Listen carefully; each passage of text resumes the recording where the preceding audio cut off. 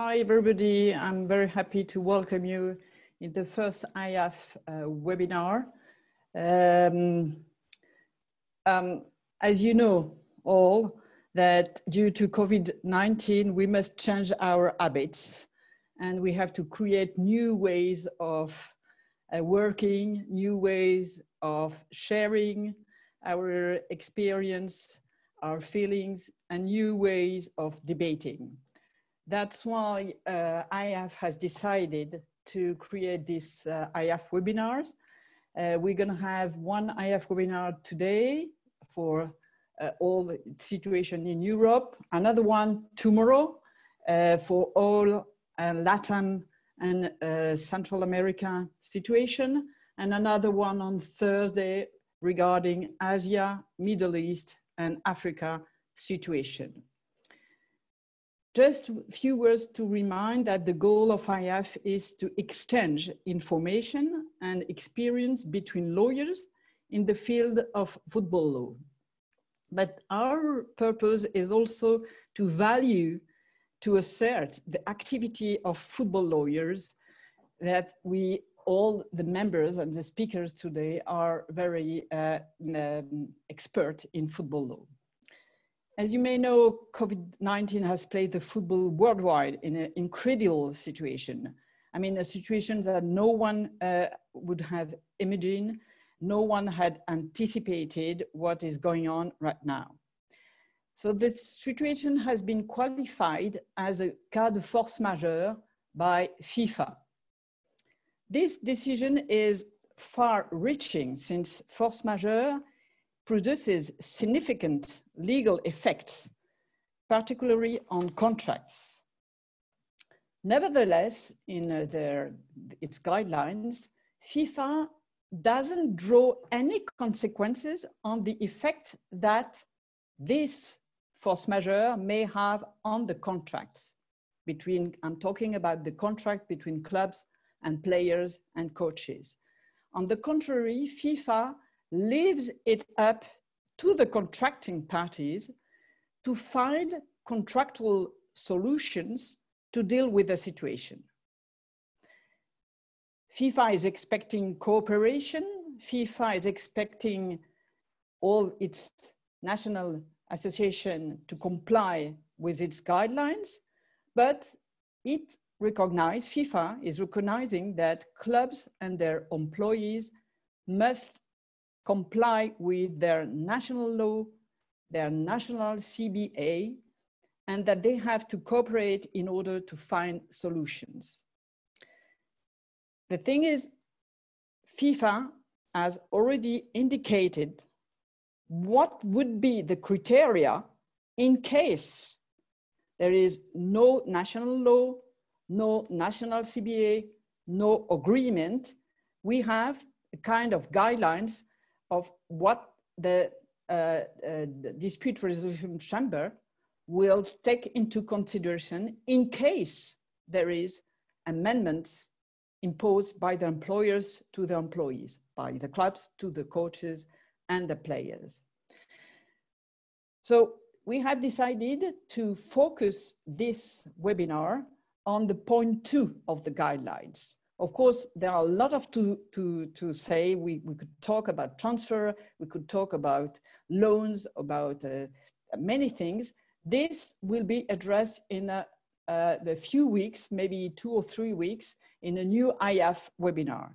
Today, we have decided to focus our discussion, our debate, on the topic of agreements that cannot be performed as the parties originally anticipated. It's how FIFA has designed this specific topic. So the objective of this webinar is to present the existing situation in each country.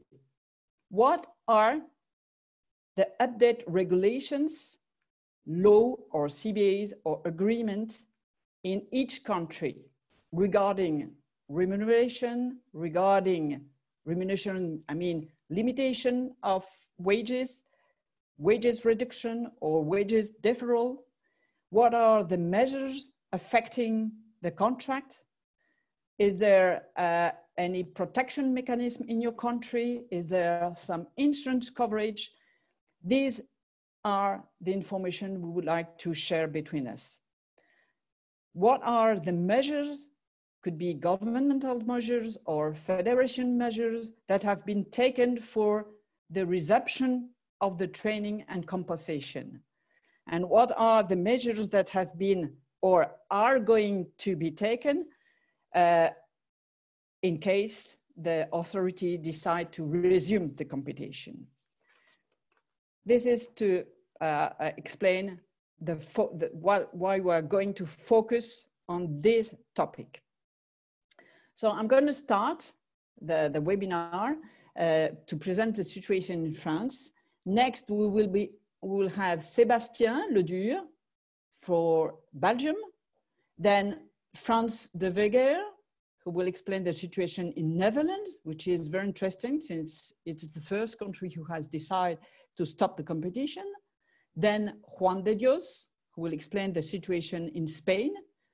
Then Joachim for Germany, Stefano Porta for Italy, Couse for UK, Pedro Macieirinha for Portugal, and last but not least, Emin Özkurt for Turkey.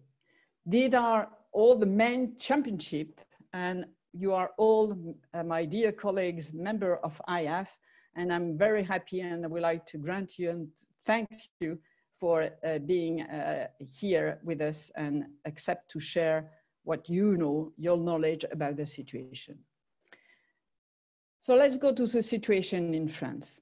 The situation in France has changed just 1 hour ago. 2 hours ago, we all believed that the championship will resume in a few weeks. And our Prime Minister has just announced, 1 hour at 4 p.m., announced that professional competition should stop. So we were a little bit astonished because I'm not sure that he has power to decide this, and it's not exactly a decision, but due to this situation of COVID-19, things are changing every hour. So it's very new, and I can update you right now about the situation. Nevertheless, we have in France one law calling partial unemployment, partial activity. Actually, the real name is partial activity, who is provided by the labor code, Article 5122 of the labor code, which allow the employers to put their employees in what we call partial activity. This is the law. On the 25th of March, the government set up a decree which has made much easier the mechanism to access to this partial activity. It's very important to understand that in France, this mechanism of partial activity is considered to prevent the termination of the employment contract. This is very important. I will explain in a few minutes how it works, the mechanism. But first of all, it's important to understand that because this system allows the employer to put their employees, and this applies to players and to coaches, in partial activity, some academics believe that this mechanism prevents employers from invoking force majeure as a basis for breaching the contracts. I think this is very important because like in many countries, in French law, the French law provides that force majeure is a case of breach of fixed term contract, but only if force majeure rendered the execution of the contract impossible. So if we look at the contract, players contract and coach contracts, which is pretty different for artist contract. Some artist contract, they have contracts for 2 or 3 days, and for sure, it's considered that impossible to execute. But for players and coach contract, since we have this mechanism of partial activity, some academics, talked with them yesterday and 2 days ago, they consider that it means that for clubs, it's not impossible to execute the contract, to perform the contract, since this mechanism exists. And they think that the court, the French court, would not allow a club to terminate a contract on the basis of the force majeure because of the existence of the system. So how this mechanism works? The decree, the 25th of March decree, has put it very easier. Now the club, they don't need to ask the administration a previous authorization. It's no longer a prerequisite to put the employee on partial activity. The employers, they have 30 days after placing its employee into partial activity to submit his application to the administration. The staff representative in the club can be consulted afterwards. Normally it was previous putting the employees in partial activity. Now it makes very easy and they can be consulted after. So all the employees and the players and the coach, they have been put in the situation that they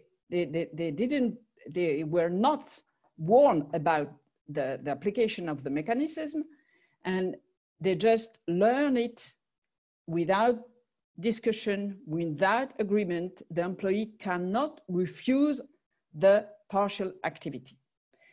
The partial activity provokes the suspension of the contract, only the suspension of the contract.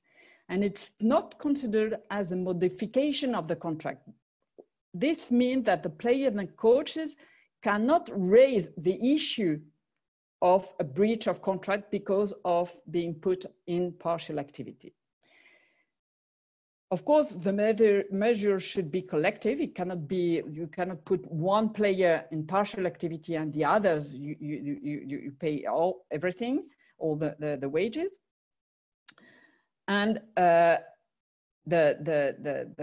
player, when he knows that, he will know that when he by receiving his pay slip. And then the pay slip, he will have two parts in the pay slip. One part is the day in March. For instance, the pay slip in March, you have one page with the wages regarding the days when the player was employed, was in activity, and another page with the days and the rate where during the player and the coaches were not in activity. The mechanism allows the employer to pay only 70% of the wages, which means around 84% of the net wages, 70% of the gross salary they paid to the employee, to the players and the coach. What is important for the clubs is that there are no social contribution on this 70% or 84% of the net wages paid. No social contribution except one, which is CSG and CRDS, means around 10%. So it represents a substantial saving for the clubs, okay? Nevertheless, the employers, what do they receive from the government? They receive from the government a benefit which is equivalent to 70% of the gross, but of course, it is capped to a maximum of 7,000 euro. So for players or coaches which have a big wages, the employers get only maximum 7,000 euro per player. So that's the legal frame of the mechanism of partial activity. Most of the French clubs, they have implemented this mechanism in March and in April, but they try to negotiate between union a special agreement. Nowadays, there is only one agreement which has been reached by both unions, but this agreement concerns only the wages of April. And what does it say? It says that part of the wages, part of the indemnity, we call that indemnity, which is due under partial activity, depending on the amount of the wages, part of this indemnity, only a part, will be deferred later on. Later on, it was when the competition will restart or when the competition will be stopped. So it's only a deferral measure, and it's an agreement, but each player has to agree on an individual basis to this deferral. So the agreement is not very interesting for clubs, since all the players, they have to agree for this deferral, and this agreement concerns only April. So now we just realize and we learn that the competition will probably not resume, except if the French Federation and the French League says to the Prime Minister that he has not the power to make such a decision. But I can say that 90% for sure, the French competition for the season 1920 will not resume. It means, what does it mean? It means that in my view that, of course, the wages for May and June will be under the partial activity. Some clubs try to reach an agreement, individual agreement, with the player, mostly the player who have big wages. But as far as I know, there is no agreement where collectively the player had accepted to reduce their wages. Some clubs reach agreement just for deferral of the part of the indemnity which has to be paid under partial activity. So this is the situation in France. Of course, I will be happy to answer any question. And now I give the floor to Sébastien Ledure. Sébastien, it's your turn. Thank you, Patricia, and hi to everyone at the office or at home. Happy to see some familiar faces again, and hope you're doing all well. With respect to the situation in Belgium, the situation is obviously similar to many countries, but yet it's also different. The legal ground that is invoked in Belgium is indeed also the force majeure. As you know, it's civil code principle that is applied in many jurisdictions, and which actually is also the cornerstone of measures taken here in Belgium. Contrary to France, we do not have a system of partial activity. So the legal consequences of the current situation are actually quite easy to assess, and they are threefold. Either employers and employees consider that an agreement falls within the scope of the force majeure, and hence it is suspended. Mutual obligations are suspended, meaning that clubs are not obliged anymore to pay the salary of the players, and not only the players, by the way, also of the staff and administrative staff. Either they continue just to honor the contracts as it is, which is an option that is chosen by very few clubs, mostly top clubs, but there are a few top clubs that have just decided to continue to pay out. Either a third option is obviously to negotiate and to arrive to any amendment to the current employment agreements, which can lead to compensation, anything in between 0 and 100. That is very roughly set the situation that we are having currently in Belgium. Competition has been suspended on March 12th, which was the date where Belgian government and the Security Council of our country took global decisions affecting the entire society and economy on how to deal with the COVID crisis.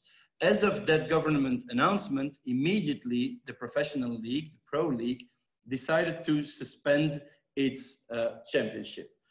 We were at 29 rounds out of 30, which means we were at 1 round of the final phase of the regular season. In Belgium, we have a post-season, we have a playoff system. We are one of the very few countries in the world that have a playoff system. So we were at the very end of the regular season, just before start of the playoffs.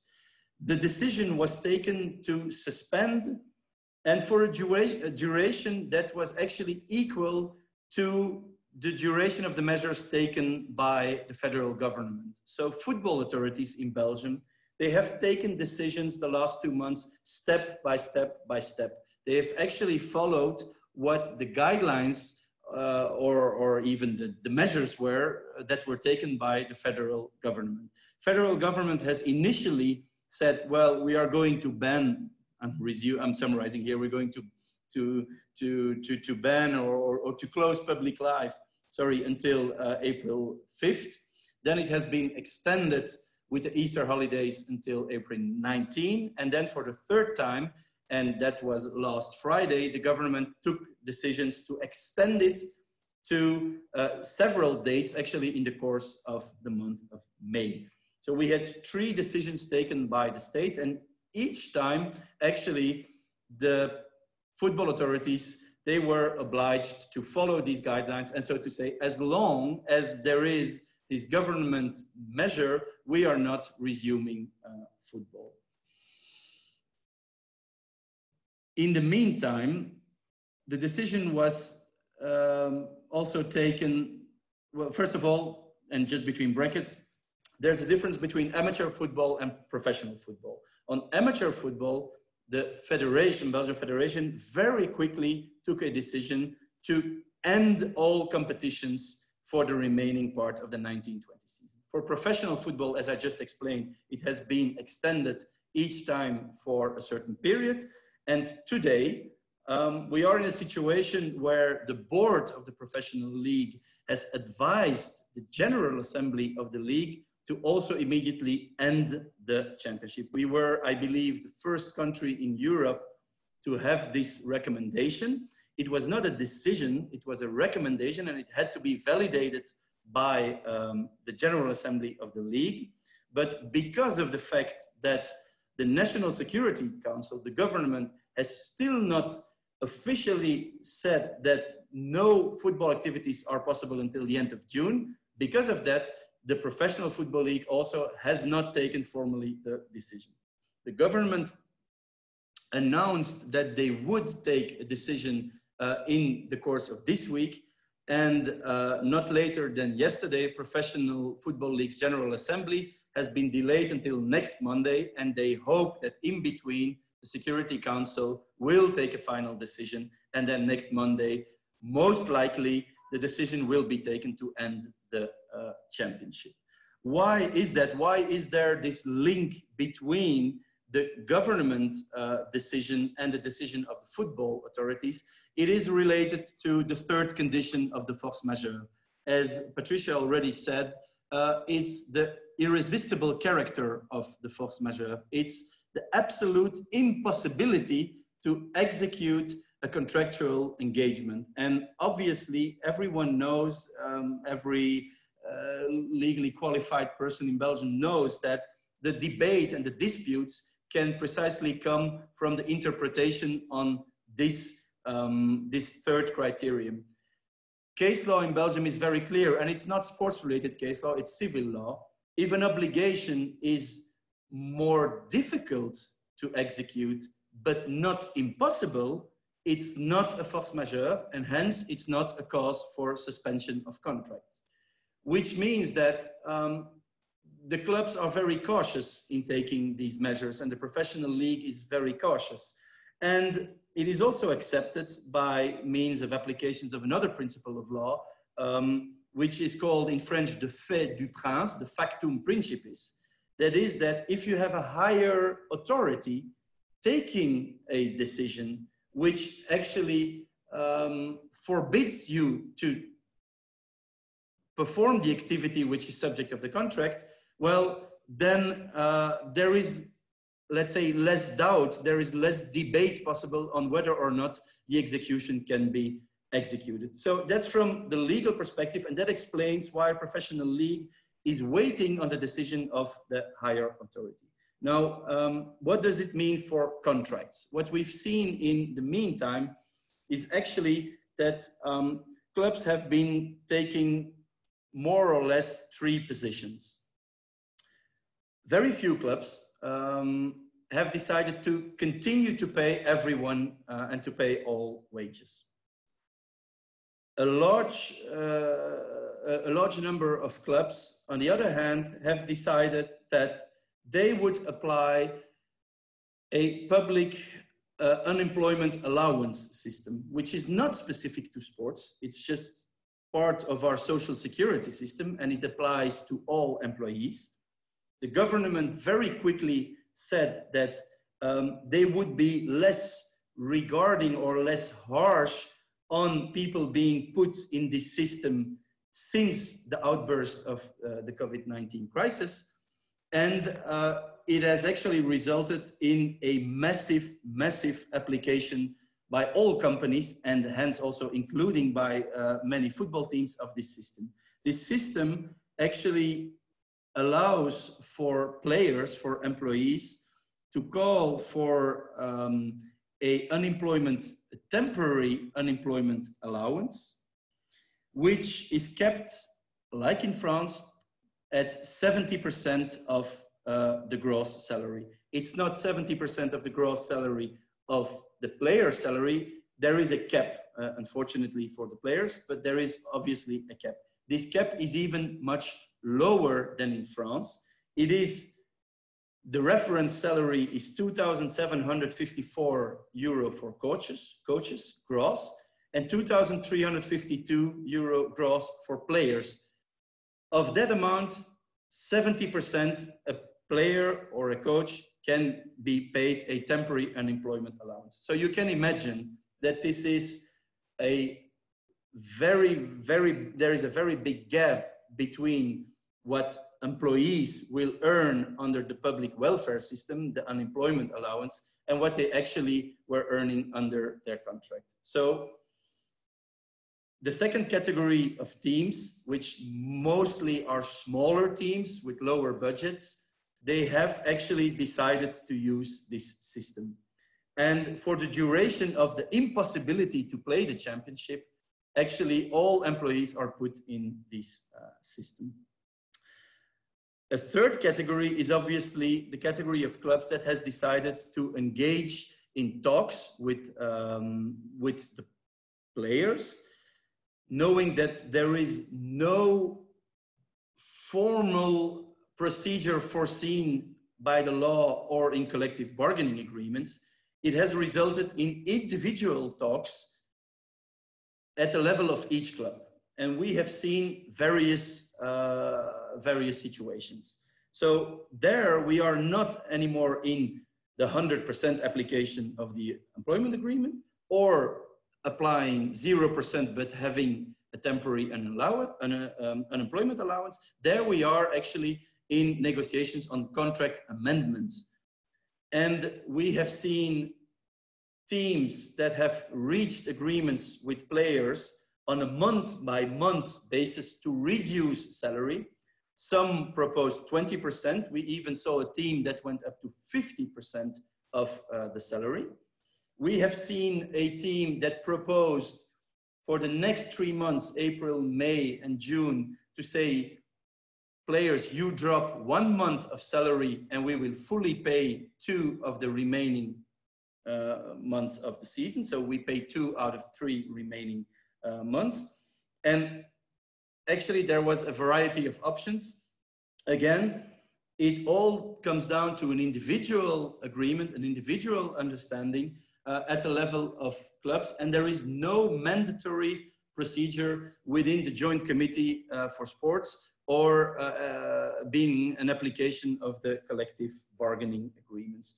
What we did see, that is that despite the fact that the contracts were suspended because of force majeure by some teams, the second category I was referring to, that is nonetheless a few elements of the agreement were still being applied. So, for instance, players were still granted the benefits in kind that they had in their contracts.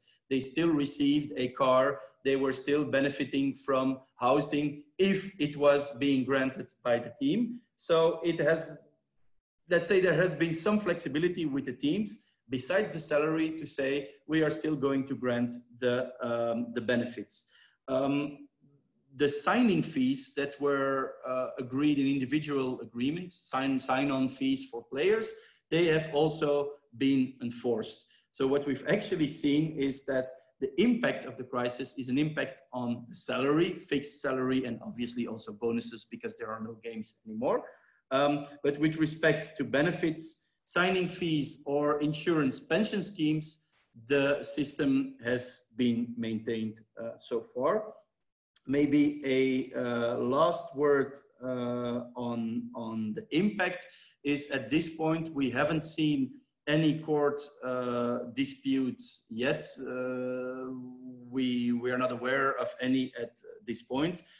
We also don't know to what extent the COVID-19 crisis will be used by teams to also suspend or renegotiate agreements on agent fees. That's something that we haven't seen, but that is a side aspect, which actually at a certain point could also be raised. We have not seen that. I think I summarized more or less the essential characteristics, and I hope it was clear to you. Thank you all. Thank you very much, Sébastien, for this very clear explanation. I give the floor to Frans de Weger for the Netherlands situation. Frans, yes. You have the floor. Wait a moment, sorry. Do you hear me? Yes, we hear you and we can see you. Very good, very good. Thank you, Patricia. Thank you, Ronan, for the invitation to speak and also this great initiative. I'm happy to provide the participants with an update from a Dutch perspective.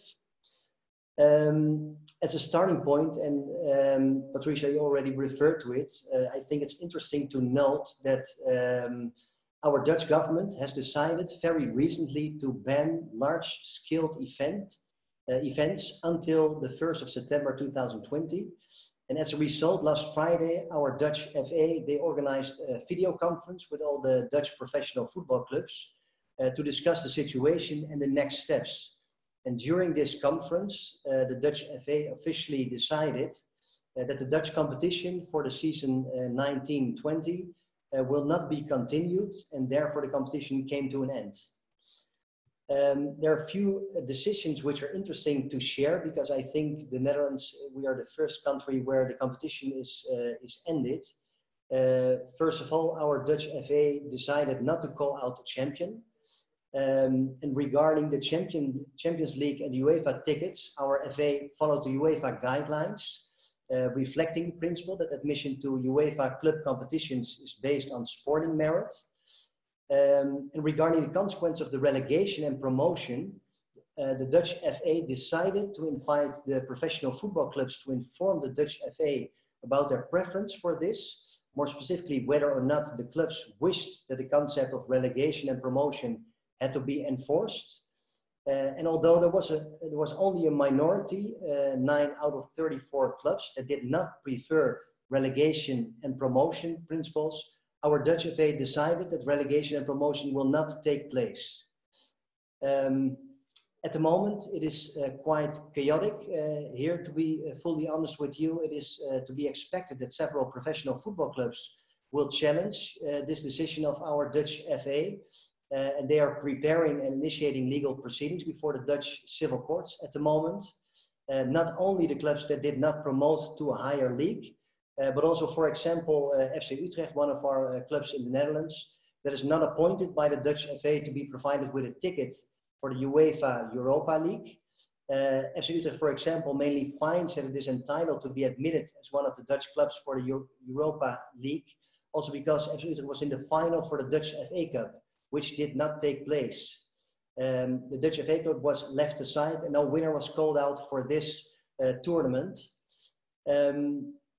As a final introductory note, and as I said before, there is no football in the Netherlands until the 1st of September. And however, I don't think it is ruled out that matches after 1 September, if any, I think will take place without fans first. But we will have to wait for this, obviously.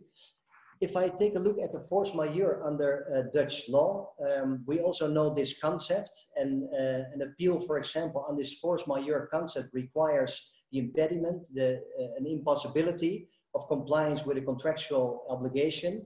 And this is the case, for example, when performance is entirely or partially impossible. And a successful appeal, for example, on this force majeure under Dutch law requires that the non-performance is not attributable to the debtor, which is a very important part here under Dutch law. And at the end of the day, successfully invoking force majeure under Dutch law without specific contractual arrangements really depends on the specific circumstance of the case and is a very difficult path under Dutch law. If I take a look at the government support at the moment, on 18 March last, the Dutch government officially introduced the so-called, they call it the noodmaatregel overbrugging werkgelegenheid, also translated as the emergency bridging measure for sustained employment, also referred to as the NOW.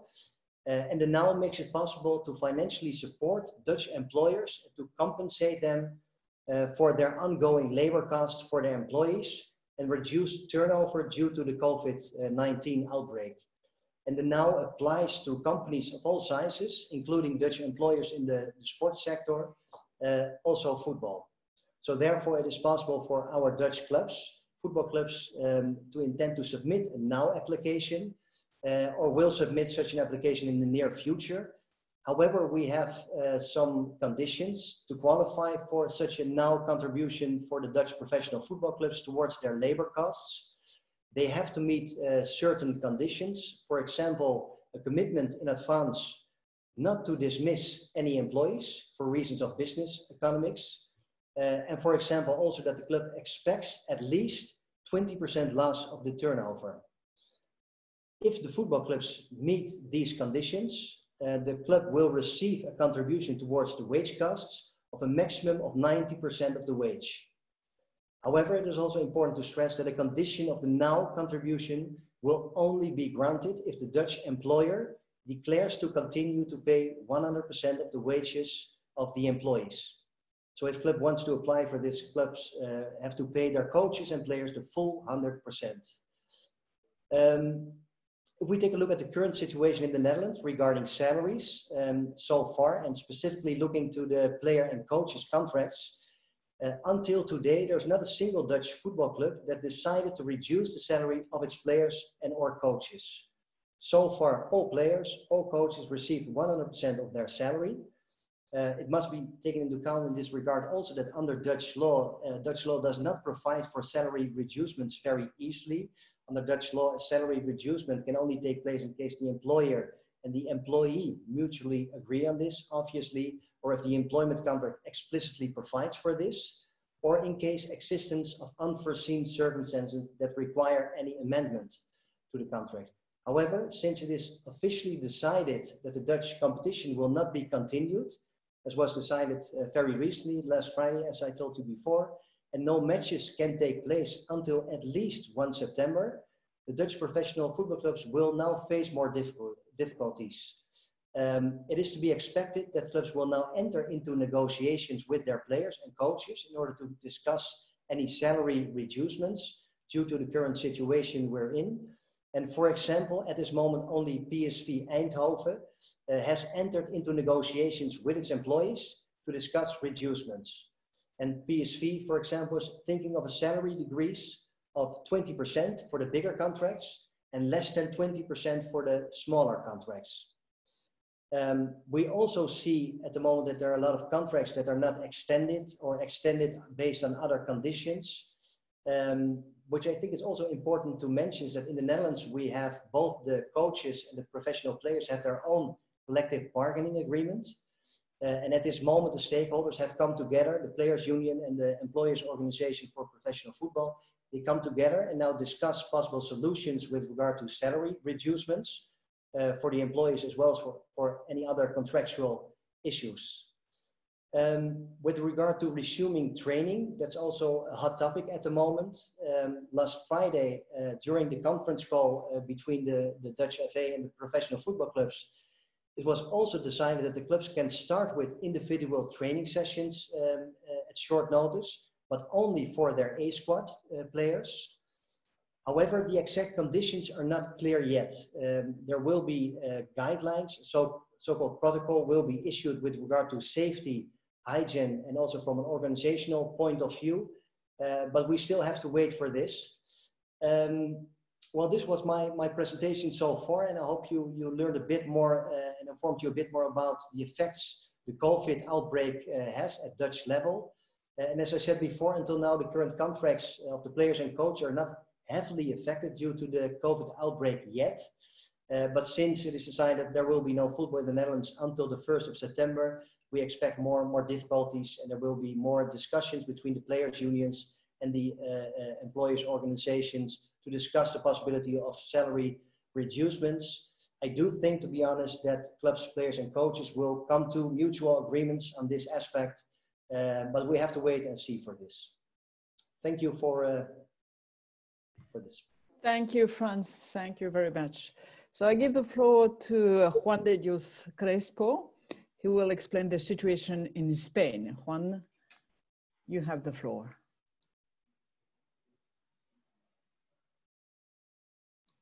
Don't forget your micro. It would be pity. Yes. Muted by Rona, and you know that I don't like to be muted, but here I am. I was saying that thank you very much to AIAF for this idea, Rona, Patricia. Where are we in Spain?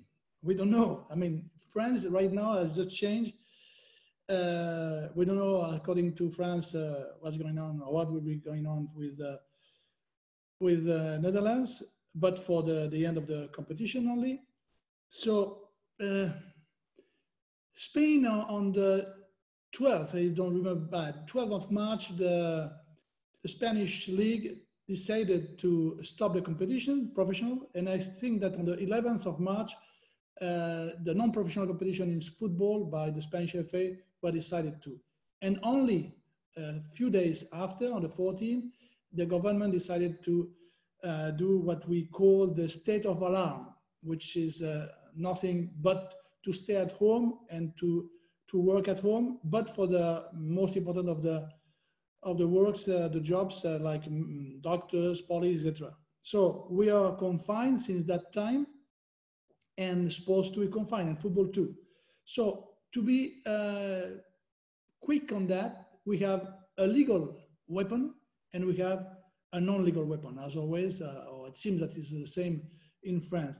The legal weapon that we have is called ERTE, Temporary Employment Regulation Process, which is my translation, but it's more or less the same, I think, in Spanish. ERTE. So you suspend the contract, and you send your players or employees. I mean, it's not only for football players; it's for any company and any employee-employer relationship. So you suspend and you send to the unemployment all those guys. So, and the first question I received from one of my clients, if I am taking 3 million per year, is the state going to pay me my unemployment on that basis? No, no, not at all. So what we have here is that when you do this ERTE, this temporary employment regulation, which is a reduction of the salary and the sending to the unemployment system, it has to be asked first, requested, then approved or not.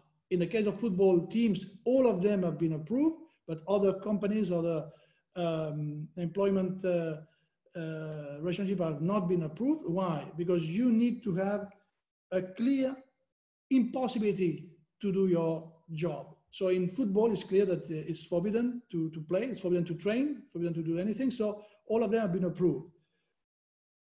You are going to get 70% on a minimum amount, which is a mandatory minimum. I'm not going to explain what is the minimum or not, but just for the sake of clarity, it would be around 1,100 to 1,400 more or less. And from that amount, the state will pay 70%. So the clubs are only saving 30% on those amounts, which is nothing. But anyway, even though it is nothing, the clubs that have decided to do and to go by this ERTE, the temporary employment regulation, or Barcelona, so a big club, Atletico Madrid, a big club, Espanyol, Alaves and Osasuna, 5 in the first division, 10 in the second division, and 40 in the third division. And as for women football, 5 out of 16 teams have decided to go to this ERTE. So it's not a majority, of course. And then what else? What do we have? What do we have? We have the possibility to agree.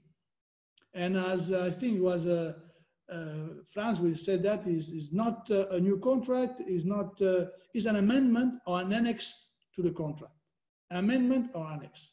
And then you have all and every possibilities, like the 1001 nights. You know, everyone is different and marvelous. So here you don't have 1001 clubs, but you have a lot of possibilities. For instance, I'm not going to name clubs because it's something that has to be private because of private agreements. In one club, a big club, depending on if the competition is going to resume or not, the amount will be less or higher. Just the example of a club. If there's no new competition or not resuming, the competition or resuming, you're going to have 20% of reduction on the real salary. I mean, if you have 10 millions, it will be 20% of the 10 millions. Then if the competition is resuming without spectators, it will be 10%, and so on. In other clubs that I've been involved into, they were not so strong, so tough in trying to reduce, and it could be 1% only, a club of first division. It depends on who is the owner. So, you know, if an owner is the owner of the club and he wants to keep a nice relationship with the players, then he will have a lesser reduction. And you have, as I said, a lot from 40% to 1%. No one has said nil, but to 1%. And it depends on if you resume with spectators or resume without spectators. So those are the 3 possibilities, and there are a lot, as I said, of percentages. So what are we going to do right now? Some clubs are just waiting and seeing. Some clubs are not yet decided. But after what I heard from Patricia, and the France is just ending the competition. What's going to be with Spain? Spain is looking to the other big leagues: England, Premier League, Germany, Bundesliga, France, and Italy. And I think that after the example of France, it will be difficult for others to follow another path and to go through a competition to be resumed. It will be difficult. How can you explain that in one big country of a big league like France, it's impossible? And in others, like in Spain, for instance, in Spain, some players have said that they don't want to play, they don't want to train anymore. So up till let's say September, I don't know if September or October or December, we don't know. Each day we have a daily basis change on that. So you have to pick what you want, or you pick to go to the ERTE, so this temporary employment regulation, and you go on unemployment and you are paid a small salary, but of course the club must pay the rest of the salaries. So if you have 3 million, you are going to get only on that small amount of 1,000, you're going to get 700 and something, 70% paid by the state, and the rest has to be paid by the club. So in my opinion, I don't know why the clubs are doing that, because it's much better for them to agree, because an agreement on 20 or 10% even in the salary, in the gross salary, is much better, is much higher. The remedy is much better for them than to go to the ERTE.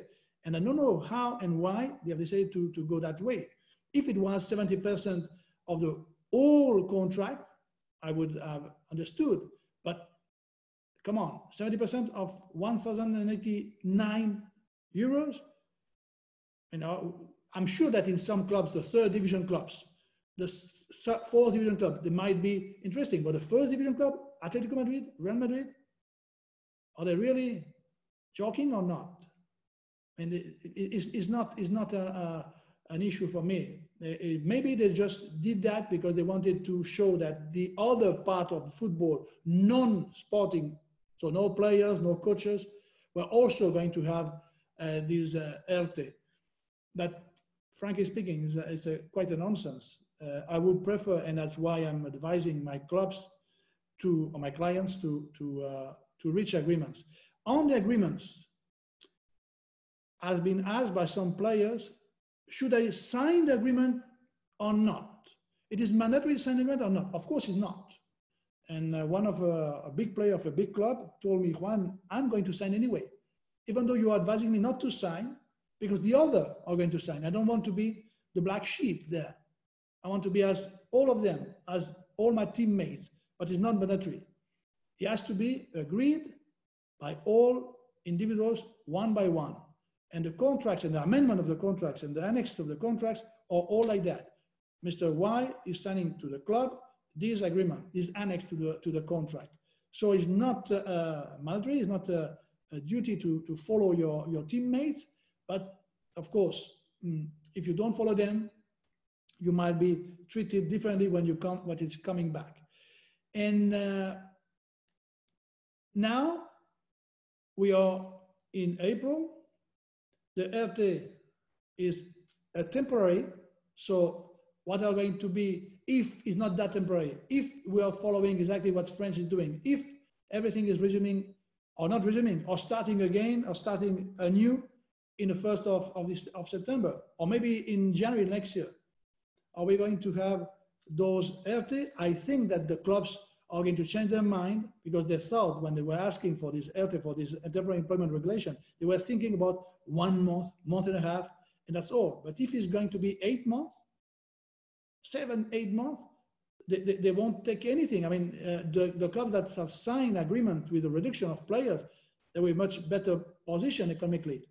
So I think that we might have changes now, and after an ERTE has been decided and approved, maybe some clubs are going to change their mind. And after the end of this temporary agreement, this temporary employment regulation, they might come back and try to have an agreement. It is said that Barcelona is trying to do both.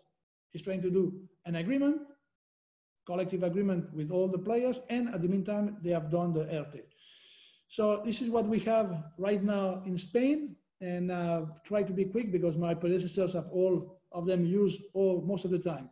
And this is the ball that is right now confined and is not going to be played, I guess, until the end of this year. Thank you very much. Thank you, Juan, for your explanation and your humor too. Joachim, it's your turn. Can you explain what is going on in Germany, please? Yes, thanks, Patricia. Good evening to everybody. I hope everybody can hear me.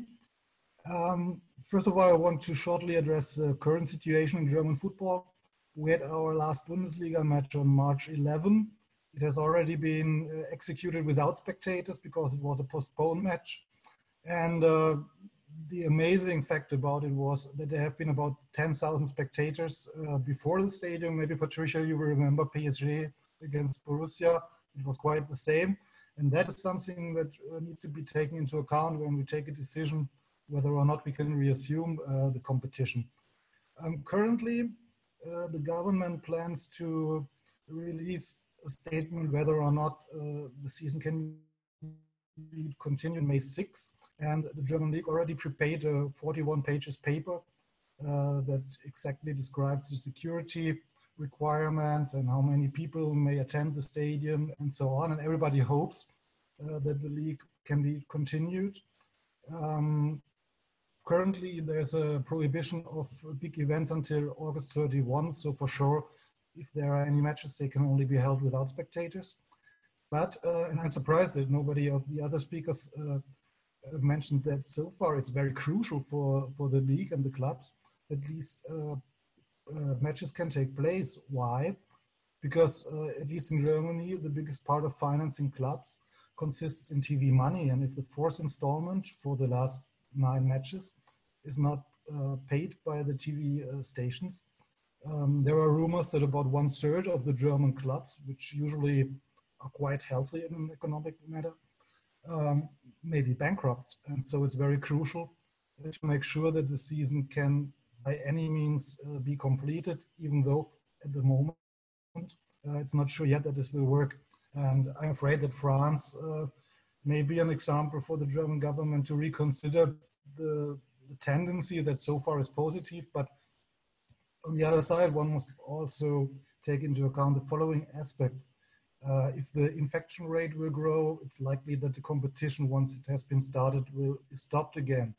If a situation occurs again, like in that match that I mentioned, that thousands of spectators gather around the stadium, that is obviously not the purpose of the match without spectators, then I'm pretty sure that the season will also be stopped again. Or if teams start playing and players are getting infected or whole teams have to be quarantined again, then they will also have to stop the competition, because obviously then there's no equality of competition anymore if a whole team has to be taken out of the competition for weeks at least. So that is the current situation of football. Now I'm coming to speak to the legal situation. Actually, we have no laws in Germany that specifically deal with that situation, nor do we have any CBAs. And the German league, also based on that uncertainty at the moment that I mentioned, did not enact any guidelines of FIFA yet. So we're still waiting, for example, about a rule, how long the season will take, if it's continued at all. So that is still quite uncertain at the moment. Actually, players were sent home in the middle of March and did individual training then. So far they have been paid. We also have this law about partial activity, but there's beneath the cap that is in Germany 60% out of 6,900 euros gross, or depending on the number of children, the player has maybe up to 67%.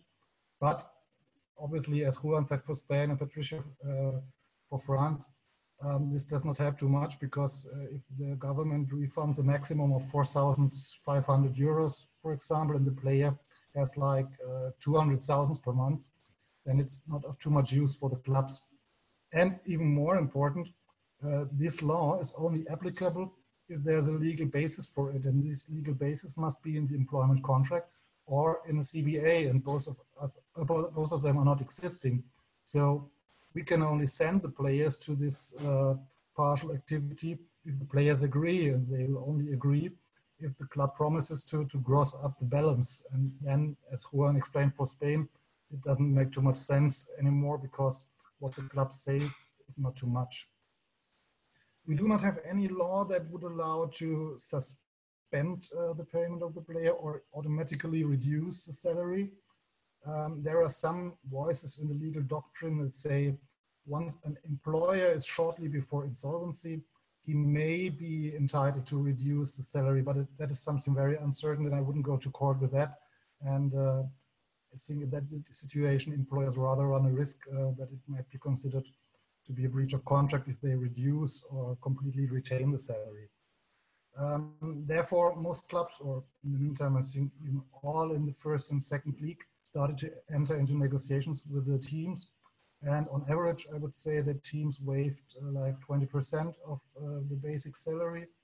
Sometimes it was an unconditional waiver. Sometimes it was a waiver subject to conditions like if they retain the first league or if they qualify for the Champions League.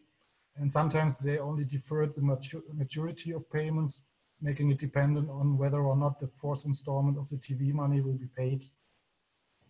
And well, another issue we are currently discussing, and that is what FIFA currently also addresses in the guidelines, is when will the end of the season be? Who fixes it? What is the international dimension of it?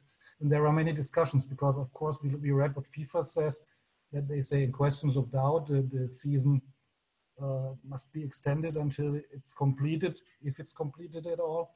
But according to German law, it's a problem because if the contract says it expires on June 30, it's very difficult to interpret it in a way like June 30 means July 31st or August 31st or whatever, because there's also a formal requirement that any contract that is limited in time must be in written, and the limitation must be in written. So the question is, how can June 30 mean in written that it's July 31st?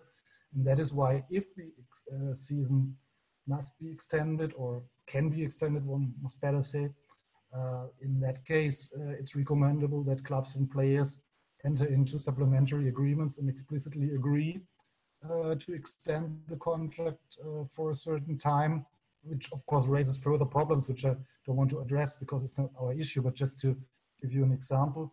For example, if the contract so far says the salary will be 10,000 more next season, or starting from July 1st better, does this apply in this specific situation where July 1st is not the new season, but it's just an extension of the old season? So there are many subsequent problems linked to this extension of the season, if it happens, which we all hope, but of course cannot say for sure. That was briefly summarize the situation in Germany. Thanks.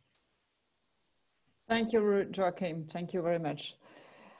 Stefano, La Porta is going to explain us what is going on in Italy. Stefano, you have the floor. Thank you, Patricia, and hello, everyone. Yes, the situation in Italy is quite tricky at the moment because all sports activities at the moment are suspended, prohibited by a decree from the government.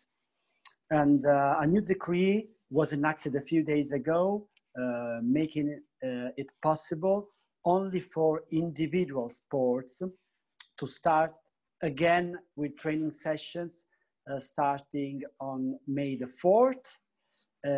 So this means that football is not included in this list, of course. And during a public statement, the Prime Minister anticipated that sports, team sports such as football should start again training sessions on May the 18th. But frankly speaking, the decree doesn't say anything at this regard. So at the moment, May the 18th is still something to be confirmed. And of course, this was received with disappointment by the football family because everyone was looking forward to start over again with training sessions in the middle of May. And this date has an important value and meaning because in order to complete the professional competitions by the beginning of August, because the Italian FA said that the season would tentatively end on August the 2nd, it is, let's say, essential to start playing official games in the middle of June. It's a matter of calendar. Otherwise, it is not possible to complete the season. What about the Italian FA? The Italian FA has been waiting for some decisions from the government, like all other sports federations. And meanwhile, the Italian FA has drawn up a medical protocol in order to set up some best practices and in some cases some requirements in order for football activities be practiced with the utmost level of safety for all participants.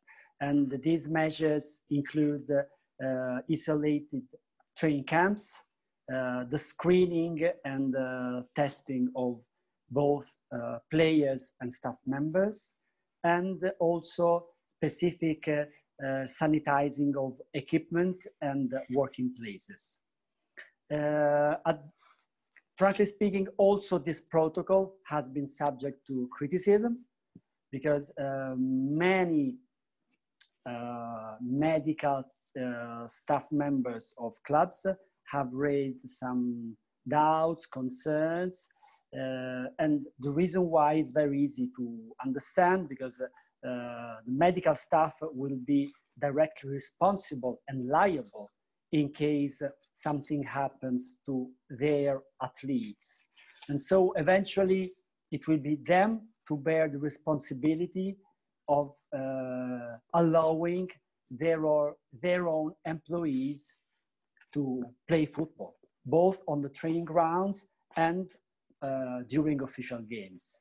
And I agree with Juan that after the decision that was taken by France today, it will be even more complicated for other, let's call them major leagues of Europe, to take the responsibility to start over again the competitions. But we will wait and see.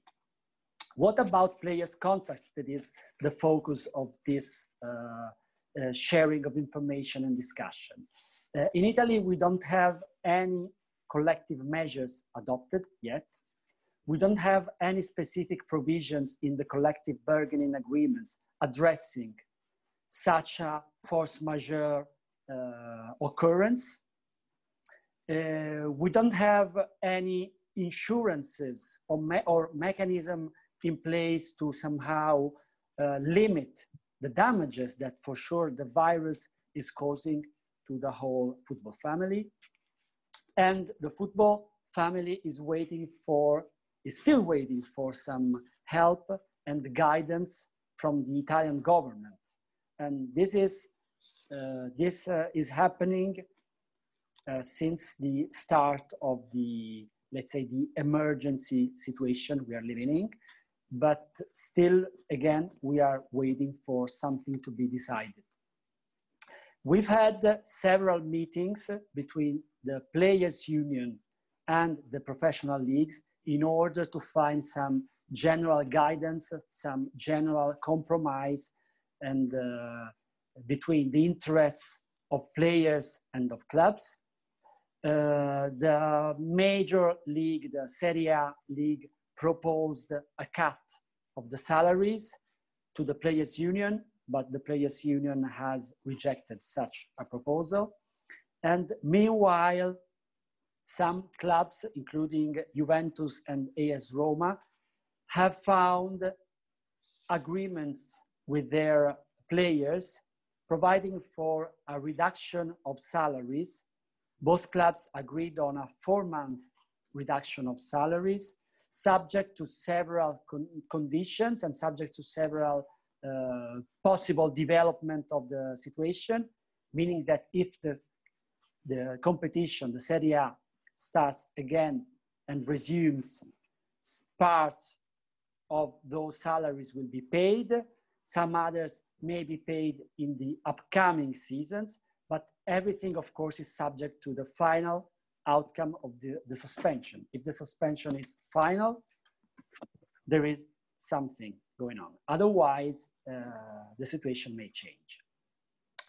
What are the discussions with other leagues? We know that the third division has nearly found an agreement with the Players' Union, while all others are still under discussions. What kind of remedies can be used according to civil law, to Italian civil law, to face this emergency situation? We have some clause in our civil code addressing a hypothesis that can be compared to the common law hardship. Because of course this is a typical case when the performance of the obligation of the one party has become excessively difficult or excessively or not possible to, let's say, to fulfill. The problem about this provision under Italian law is that the hardship cannot bring directly to the reduction of the salary, but can only be used to ask for the termination of the contract. But of course, the termination of contract for football clubs is not even an extrema ratio, not even a last resort, but for many of them is something that they don't want to even think about. And turning back to this hardship concept, if the club asks for the termination, the player can ask for a reduction of the consideration agreed upon. But the reduction of the salary cannot be directly asked for by the club, but again, it's something that can only be asked for by players in order to avoid the termination. So this is a tricky mechanism that likely it will be difficult to enforce in this case.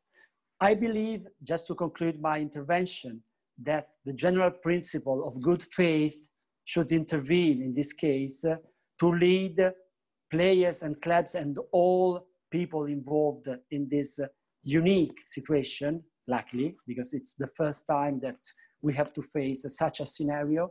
The good faith should be the cornerstone to help all parties to find a suitable agreement to make the system still be sustainable and keep going on. Otherwise, I see the litigation may be massive and also in terms of timing, very, very difficult to be solved in a reasonable time. Thank you very much. Thank you very much, Stefano. I give the floor to Carol. Carol is here to explain us and to give her overview about the situation in UK. Carol, you have the floor. You have to put on your micro first. We can hear you. Yeah, that's great. You can hear me now. Yeah. So in the UK, we've been in lockdown since the 23rd of March. This position is due to be reviewed on the 7th of May. Professional football was actually ahead of the curve on this and has been suspended since mid-March. But the EFL and Premier League clubs have stressed that they're committed to completing seasons. And in this fast-moving situation, Premier League announced yesterday that they're actually considering a return to the competitive game on the 8th of June to conclude the season by the end of July and play the remaining 92 games. EFL had recommended a return to training no sooner than mid-May, but perhaps that will change. Numerous Premier League clubs have already returned to training today and yesterday. This is on an individual socially distanced basis, on a rota basis. They're just using the outside facilities and returning immediately after that. But foreign players of some clubs have been asked to return to their clubs by next Tuesday. So it'd be interesting to see whether any of these players refuse to return. Obviously, there are contractual obligations on players to train and play, but clearly an employee is also protected under national law if they have genuine concerns regarding health and safety of the workplace. If they do return, will they be quarantined given their potential exposure on an international flight, or will private jets be able to mitigate this risk? Obviously, if competition does resume, it's going to be behind closed doors. That said, Premier League clubs have estimated that even then there'll be in the region of 300 people who will be in attendance, you know, on the basis of the squads, backroom staff, medical teams and reporters. So everything will have to be in accordance with public health guidance, including regular private testing of squads and assurance regarding no congregation of fans around stadiums. But it is to be noted, it's different, you know, compared to the situations in other countries, but the government does seem to be behind the resumption of competition while safeguarding the safety of those involved. But they believe that it's going to be crucial to boost public morale. So on Friday, the Premier League is going to consider the logistics for return. So there's been talk of sanitising balls, pitches, individual labelled drinks, players maybe training in face masks. There's also been speculation about the possibility of neutral venues and perhaps as well the possibility of some matches being streamed or offered on a free-to-air basis, given that there's non-attendance of fans at matches. So just a nod to Scotland as well. In comparison, the situation is a bit of a mess, to be honest. The SPFL had voted to call off the second, third and fourth divisions, allowing prize money to be distributed based on a points per game basis. And there was also a mandate given to end the championship if it couldn't be completed. But there's been doubts raised over the legitimacy of the voting process. So now there's going to be an EGM on the 12th of May to consider calls for an external investigation into the process. With regard to finances, clearly, you know, as with any business, if football's unable to carry on its business, it's going to have serious cash flow concerns. The Premier League calculated at the outset that in the event of a worst case scenario and that the league couldn't be completed, they would lose in the region of £760 million in broadcast revenue that need to be repaid to broadcasters. Again, as I stress, it's a worst case scenario. But on that premise, they said that they would look to players to take a 30% pay cut to help address this issue in this worst case scenario. Matters have developed since then, and I'll come on to that shortly. But it is just worth noting that if the season does resume behind closed doors, lower down the leagues where we don't have the benefit of broadcast revenues, it's actually going to cost clubs money to stage these games. You know, they're not able to offset these costs against gate receipts. So what are the options for clubs, players and managers? There's been a lot of talk about force majeure, but this is a civil law concept rather than a common law doctrine. So it's only applicable if the parties provide for it contractually. The standard Premier League and EFL contracts don't include that in the contracts. So notwithstanding, you know, FIFA's consideration that this is force majeure, at national level, this doesn't affect the employment relationship. Slightly differently in Scotland, the SPFL contract does provide for a possible suspension of the standard playing contract in the event that the SFA suspends games. But we've seen that clubs tend to be looking to vary their contracts on a consensual basis rather than unilaterally, perhaps, you know, acknowledging that there's a risk of litigation if that clause was sought to be relied upon. So with state aid, I know there's been various talk of that. In March the 20th, UK government introduced the coronavirus job retention scheme, and the intention was to prevent mass redundancies and protect the economy at an estimated cost of £42 billion, and introduced the concept of furloughing staff. So this allows employers to retain and pay staff without requiring them to work. And effectively, businesses request the state to pay 80% of a member of staff's monthly salary up to a maximum of £2,500. An employer can top up wages if it's willing to, and it covers commissions built into an employee's salary, but not discretionary payments like bonuses. The scheme is currently available until the end of June, and whilst a furlough is in place, all employment rights remain unaffected. Guidance suggests that furloughing should have the consent of the employee.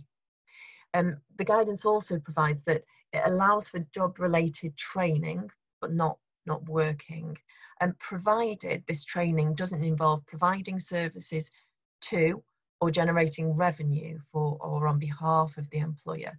So this requires careful consideration, obviously, in the context of footballers training.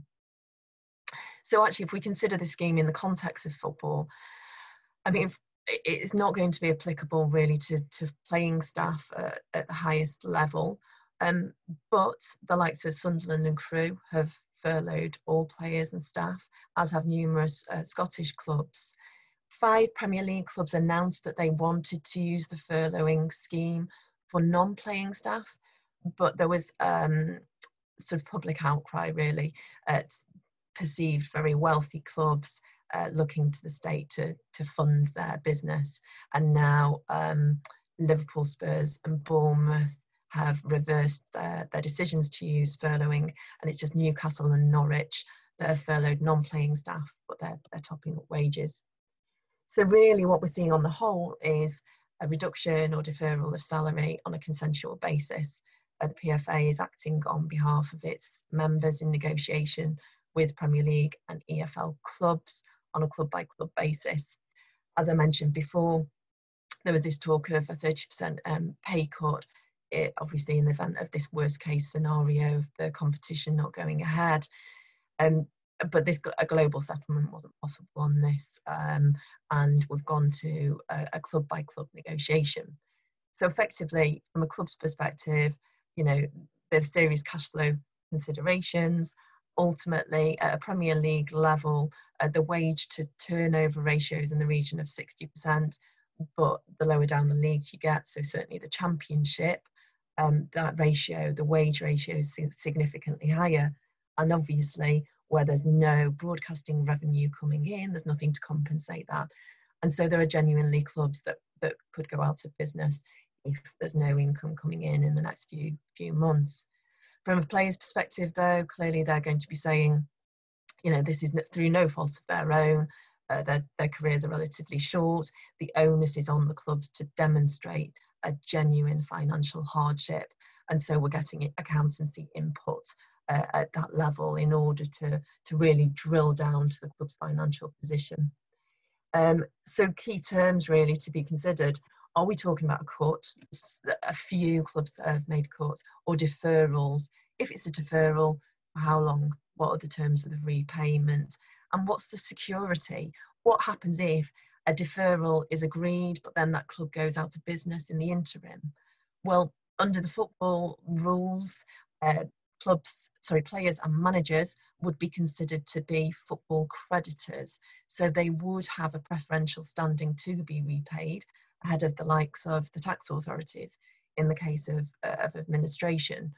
But what we're seeing on the ground really is sort of practical measures being taken for players to safeguard any deferrals, things like transfer embargoes. The clubs can't go out into the transfer, out into the marketplace unless they've repaid the players. So we've seen the likes of Southampton, Aston Villa, West Ham agreeing wage deferrals. Arsenal players have agreed a 12.5% wage cut for a year, subject to performance incentives.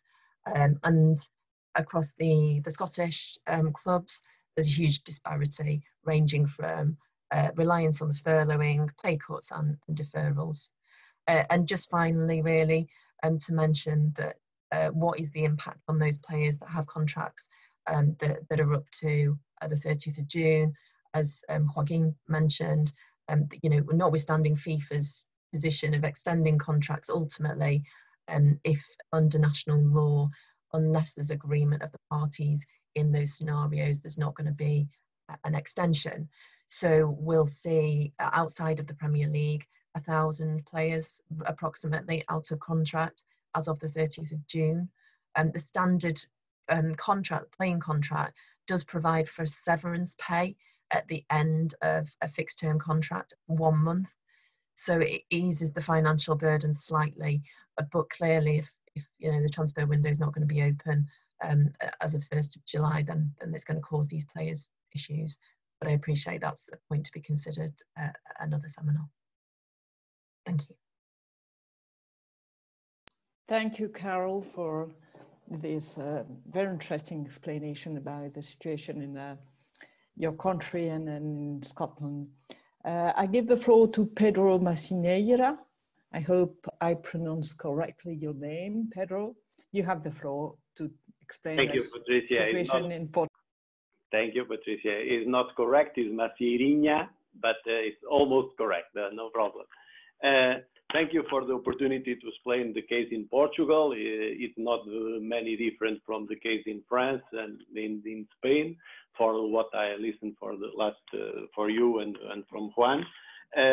In the beginning, in 1 month ago, we have the topic and the focus on the discussion of the impact of this, the measures that the COVID brings to the contract. Now everybody is with the focus on understanding if the championship will restart or not. But at the first point, we have with the first measure declaration from FIFA. Everybody is still and find in our labor code the mechanism of the layoff, that it was a very complicated system.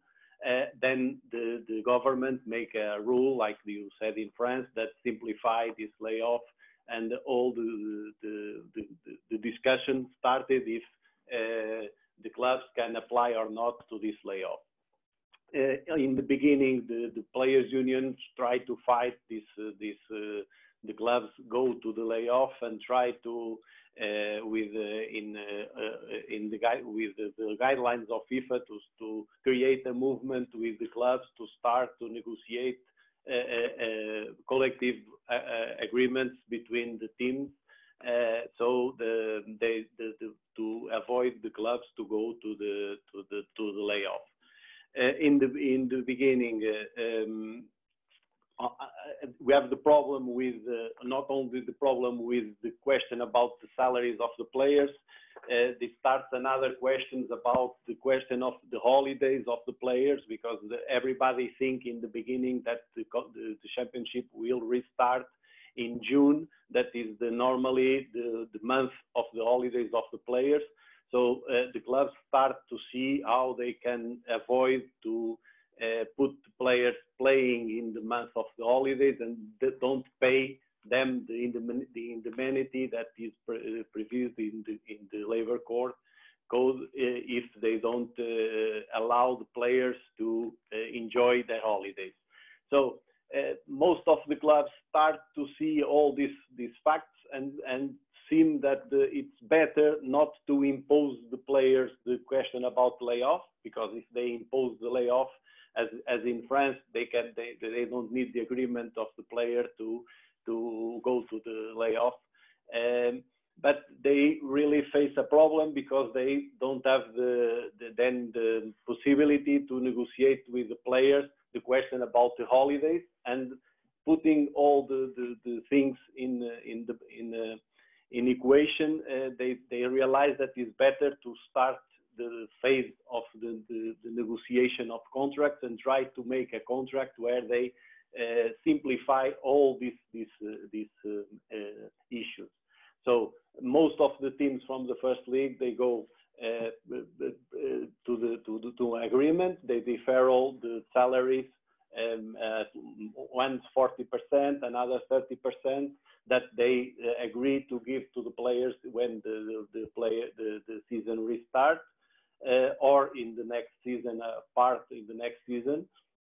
And they agree with the players to change the holidays period to March, and then they don't have to pay them if they play. You have to play in June. Other preoccupation that the clubs have is that the question about the extension of the contract, and they try to put this on the agreement too, because as someone already talked in this webinar, we have the contracts that terminate in 3rd of June. If we miss 10 games to finish the championships, if it starts in June, of course they have to go after June, so to July, and some of the teams risk that they don't have players because the contracts terminate in 30 of June. So on this agreement, they try to say to the players, okay, we make a deferral of the salary now, but we give you the money if the championship restart or in the next season, but you have to extend the contract until the last game of the championship whenever he comes, and you have to assign that you enjoy your holidays in March or in April in this period that you have in your home. Because of the restrictions that we have from the emergency state of the law of the emergency state. So this is the main issue in April. Now I think it's all solved. All teams try to solve with the players, and I think that we have no great issues on this. Some of the most little teams, they go to the layoff and they have these problems that they have to face if the championship restarts or not. At this point, the question now is concentrate in see if we have competition or not. We have a lot of problems because of this, because of the question of the health. They have to, at this point, we cannot use the stadiums to train. Some of teams are back to the academies and start training in difficult situations with measures from the health department in groups of 4, the distance by 20 meters each player from each other, and they are getting back on this situation. We face another problem because we have, as you know, 2 autonomic regions that have different laws from the mainland, from the continent. And in this case, for instance, we have from Azores a law that say that every people that land in Azores have to make a 15 or mandatory quarantine in a hotel. So imagine that if they restart the competition, how they will do it when a team fly to Azores to play. They have to go 15 days early and stay practicing in the hotel, in the room, so they can perform. Or even if the team come to the mainland and then when return, they cannot go to practice as the other team. So we have all these issues that we really don't know how to deal with. And what is the decision that will be assumed by the league and by the government. We believe that maybe it is possible to restart the competition. It's very difficult. We live with 90% of the recipes of the clubs here is from the TV rights. We have already the guys from the TV rights saying that no game, no money. So we have faced a lot of problems. We know that if the championship restart and we have to prolongate the contracts one more month, it's more expensive for the clubs too. We have facing or dealing with games without the spectators, so it's less recipes too, and it's really confused to understand how this will be dealt in the end. One last point to say that when this issue begins about the salaries of the players, all the presidents of the clubs they meet and they decide that nobody is allowed to contract players that terminate their contract because of the COVID cuts. So if they decide by themselves in an economical way, in a pressure way to put on the players that nobody from the league are allowed to contract the players that will terminate their contract because of this question about the COVID and the cuts that they have to do it. So they make a pressure on the players in the beginning, so they accept the cuts and don't discuss this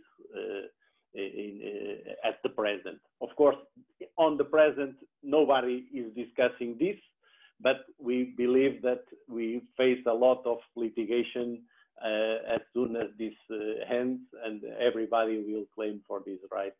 So we face a lot of problems in next season for sure. Thank you, Pedro. Thank you very much.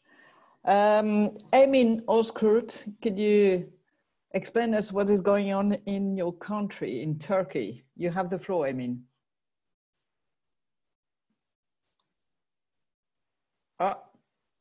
Your microphone, yes. Is it yes, now? It's okay. Yeah, we can hear you. Hello. Thank you, Ronan, for plugging me in. Before I start, I got something important to say. In times like this, nobody is right or wrong.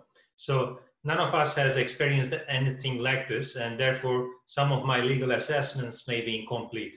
So excuse me for that in advance. On the other hand, being the last speaker at an event is a challenging issue.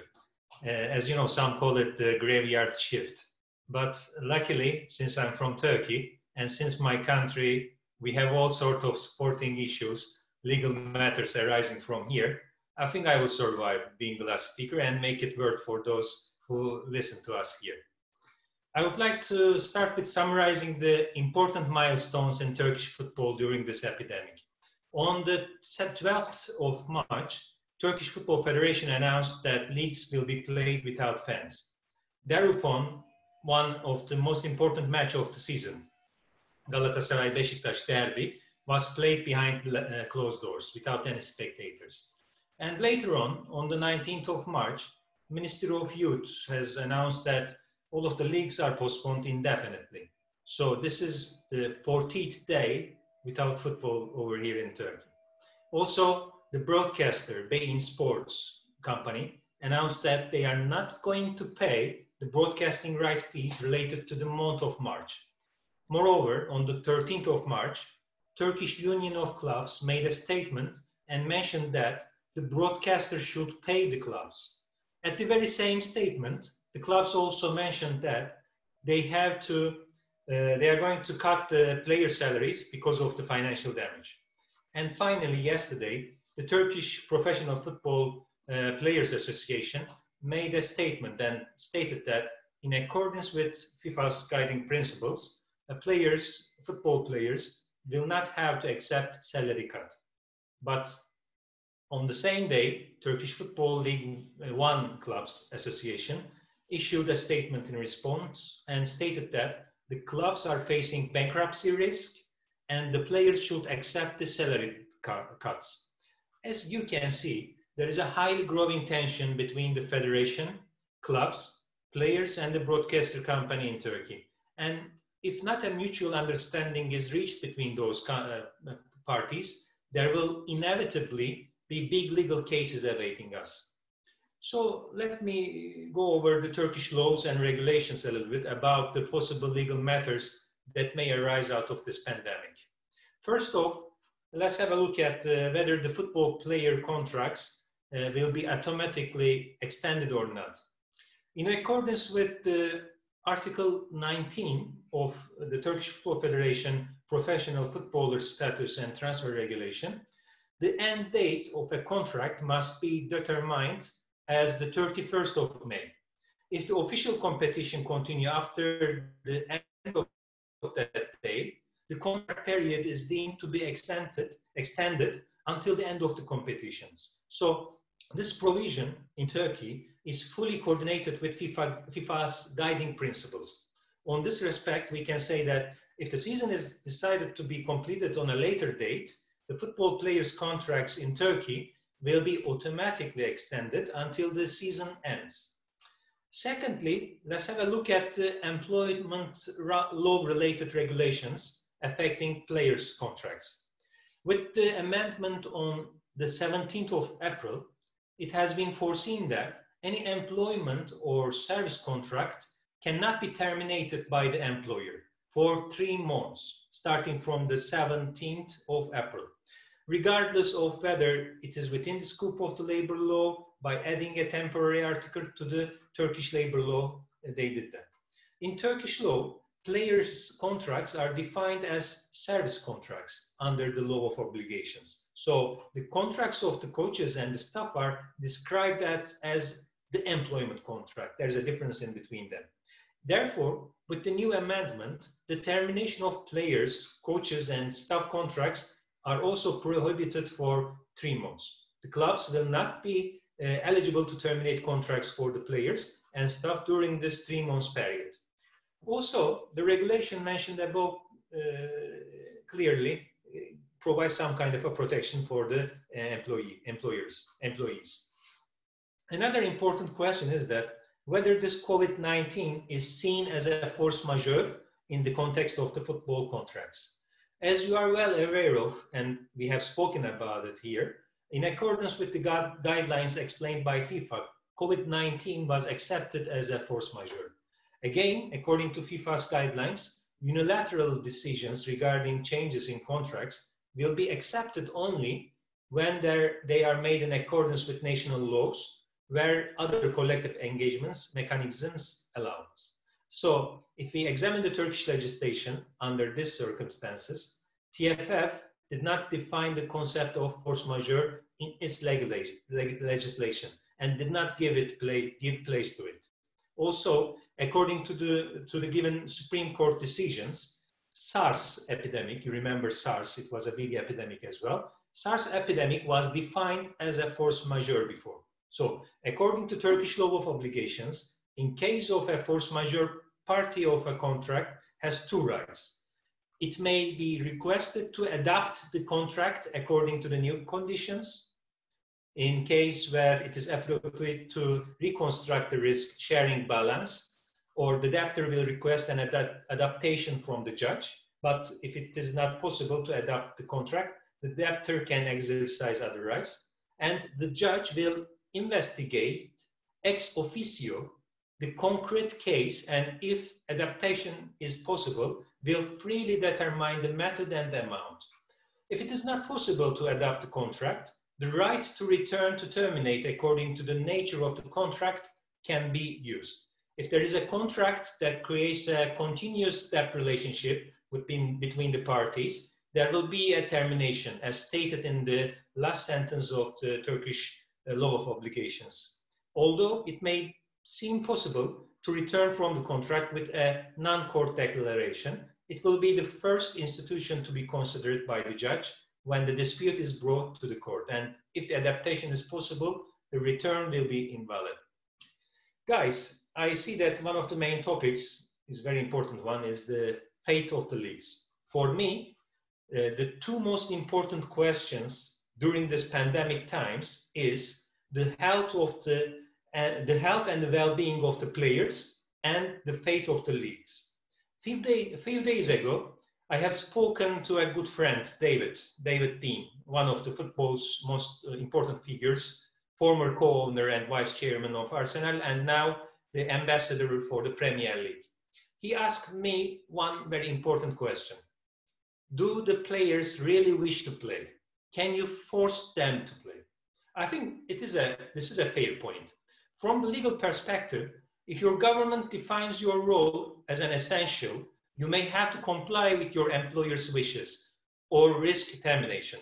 If you are performing an essential job, like a pharmacist, a police officer, a sanitation worker, your employer can say to you, you should come to work. But is football players' job one of those essential ones? Also, only way that you can convince a footballer to go back on the pitch is by providing a certain health conditions for the league to proceed. For that purpose, guys, a month ago, I have proposed quarantine league for completing the sporting season. The roadmap that I reckon was simple. Accommodate the teams at hotels at one city and survey them well, have them tested every week, play without spectators. Although there seems to be three possibilities: cancellation, registration, and continuation regarding the fate of the leagues, quarantine league, I believe, that promises to minimize the upcoming legal wars and the economic collapse of the clubs with the completion of the league, unlike the other two possibilities. Scientifically, also, scientific verification also came from, to my proposal, from the head of fight against coronavirus in the USA. I just happened to watch Antonio Fauci, director of the Institute of Allergy and Infectious Diseases, about a couple of weeks ago, and he said that sporting competitions can be played if three requirements are met: no fan presence in stadiums, players being confined at a hotel, weekly tests on players. Thus confirmed the situation. So if the leagues are played and completed under the conditions of quarantine league, the contracts will continue with the minimum problem. Thus, players, clubs, broadcasters, sponsors will survive the COVID-19 period with minimum damage. And this is what I proposed a month ago, and I still keep my stand on that. As for the topic of the income support arrangements, I think there is a big burden on the federations to financially assist players and the clubs that are already struggling with the and trying to cope with the damage that is caused by COVID-19. As you will all know, European football nations each getting 4.3 million euro from UEFA to spend as they see fit to rebuild the football community during this pandemic. On top of it, $500,000, $500,000 from the FIFA for each football member association. Moreover, in Turkey, the Turkish Football Federation itself has 791 million Turkish lira annual income, and according to the May 2019 dated financial reports, that is. I strongly believe that the Turkish Football Federation should prepare a financial support program in this difficult situation and support the players and the leagues. Also, as I said, COVID-19 outbreak affected football as well as any other industry in Turkey. Revenues of the clubs decreased significantly, and their contractual obligations to football players and other employees were significantly disturbed. Turkish clubs, which have already had difficult times in economic terms, feel the economic distress closely with the effect of this COVID-19.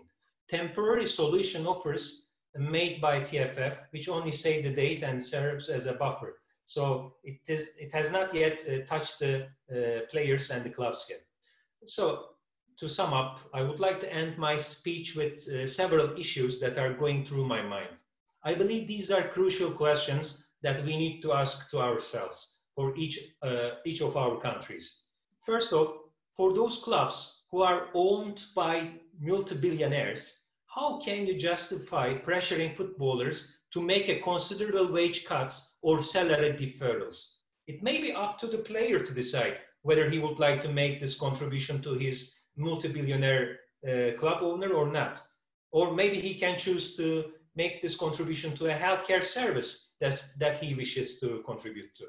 Another point is that insurance policy. Imagine a case where a player starts training and later playing, and then he gets the COVID. What will be the fate of the insurance policies that the club have at hand? I believe as long as the clubs and the leagues follow the guidelines of the government, insurance companies has to pay. But if they don't, as always, we should start thinking as lawyers about such matters. Lastly, last of all, clubs also need to be taken care of. At the end, they are the backbone of the football industry. They have no income, but huge expenses every day. Some sort of a big government loan plan should be worked through together with the federations, I believe. Otherwise, there will be a big mess, big problems. I know sometimes problems are good for lawyers, but I don't think it's time for thinking about that aspect yet. So this is what I had to say about the topic at hand. Thank you for listening to me. Thank you very much, Emin. I appreciate all the ideas you have and to open the debate. I don't know if some of you can pick up a question. Is there someone who wants to pick up the question of, I don't know, Daniel Cravo is asking a very long question, but Daniel, I'm sure, will have the opportunity tomorrow to talk about that, but it's a very interesting question. You want to pick up a question? Maybe we can give the floor to Jakub Kizilkaya, who asked the question.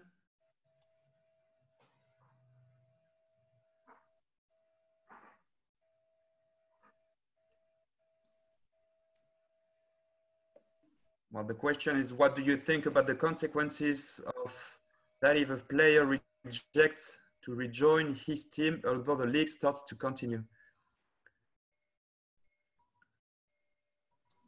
Who wants to answer this question? I touched on it slightly in my presentation, in that, well, certainly under domestic law here, there are protections if an employee has concerns, health and safety concerns, that he would be protected under national law. And clearly you have to balance that with, you know, the contractual obligations to train and play. But I think just commercially, how would clubs be perceived if they were to turn around to a player, whether he be abroad or in the UK, who had genuine concerns about resuming training and playing, and said to him, we want to try and force you to do this? It's, you know, it's going to be really negative PR, particularly for the club. And so I think this has got to be done on a consensual basis. And I think the safeguards need to be in place really to give the players the comfort of knowing that everything can be done to protect their own welfare. So we're just going to have to see how things pan out, certainly at a domestic level, if we do resume our league, how this will develop.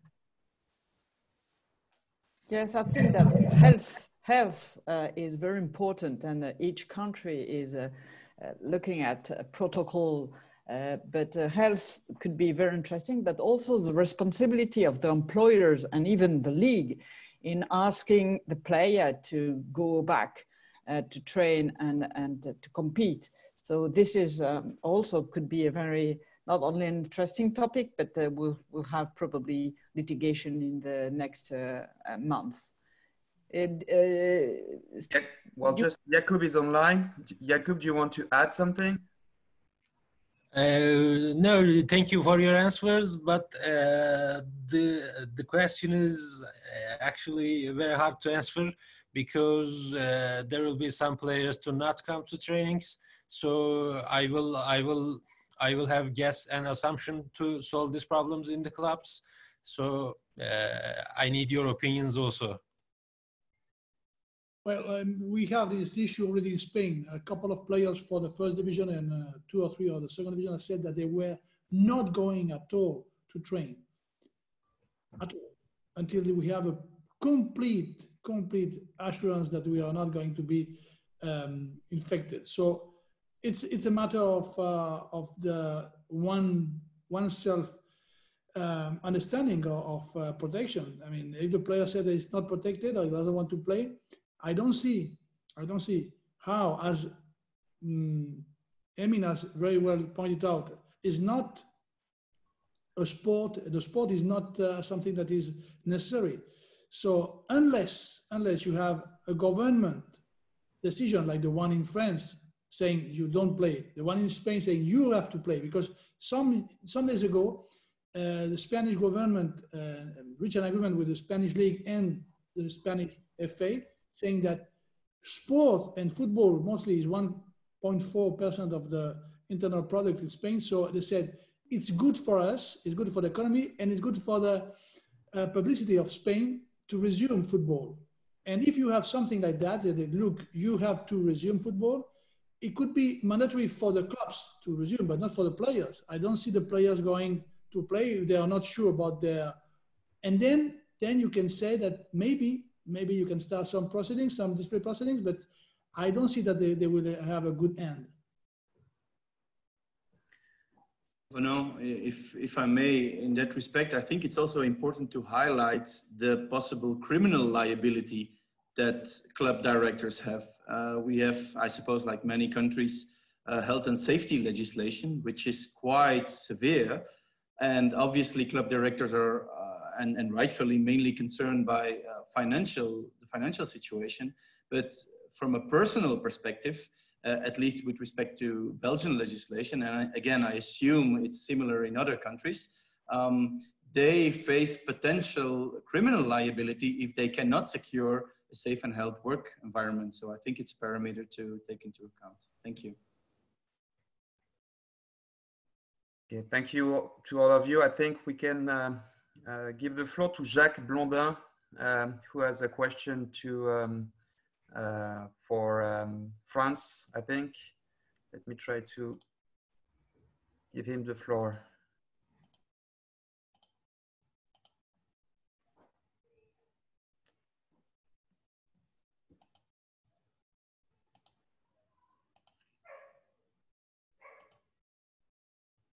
Hi everyone, can you hear me? Yes, we can hear you, Jacques. Okay. Hi everyone. Thank you for giving me the floor. Yeah, I had a question for, well, first of all, congratulations for the webinar. Very interesting. Also from the side of the institution, is always nice to hear from colleagues that work on the other side, no, of the barricade. Very interesting indeed. My question was for Frans de Weger. During your let's say explanations, Frans, you said that some clubs in the Netherlands are planning to lodge an appeal in front of a civil court because of this decision that was taken, for what I understood, by the Dutch Federation, by the KNVB, to finish the league without promotion and relegations. I understood that the appeal will be lodged against this second part of the decision, not to stop the league, but to not to provide for a relegation and a promotion system. But is this appeal going to be lodged before ordinary civil court or before a arbitration tribunal? My question is based on the fact that FIFA statutes clearly prohibits or suggest actually to go to arbitration tribunals rather than ordinary courts of justice. So this is my question. Since I don't know the Dutch system and I don't know whether the Dutch statutes provide for arbitration in that respect, I just wanted to know more about this potential appeal, whether it's going to indeed ordinary courts or some type of arbitration or even to CAS. Thank you. Thank you, Jacques, for your question. I think it's a good question and it's clear. In this case, it is a dispute between the clubs with regard to the promotion and relegation, but it's a case against the Dutch FA. And because it's a case against the Dutch FA, you will have to go to the civil courts. Okay. Because normally when it's a case between members of the Dutch FA, for example, between two clubs or between a club and a player, etc., then indeed you have to go to the arbitration court in the Netherlands. And we also provide for this in the Dutch regulations, the KNVB regulations. You cannot appeal this decision before the arbitration court, so you cannot go to CAS. It's a first instance decision you will get. But because this is a case between the clubs and the KNVB, you have to go to the civil courts. There once was a case, I think it was a year ago, there was a case between a member club in the Netherlands also against the KNVB, and they went directly to the Dutch arbitration court because they thought that was the correct instance to go to. But the Dutch arbitration court said, well, I cannot handle the case, you have to go to the civil courts. So simply because this is a case between a member and the FA, the arbitration court will not deal with this, but you have to go to the civil courts. Okay, I understand. Thank you. Okay. Thank you very much. Yes. We in France, we are facing the same situation in other sports, in handball, and I think we will face it with football if the decision is to not to resume the competition. And in France, this claim has to be lodged before the administrative courts, since of course in France, you know, we have a different system, and sport is considering as a public activity, and this has been already happening, occurred in handball, and some clubs are going and asking to administrative court to look at this decision. No regulation, no relegation, and no prohibition. So I think it will be very interesting, and I don't know if there are other questions you want to pick up. Yes, maybe I can give the floor to Pedro Castro, who has a long question, so I prefer that he asks it directly.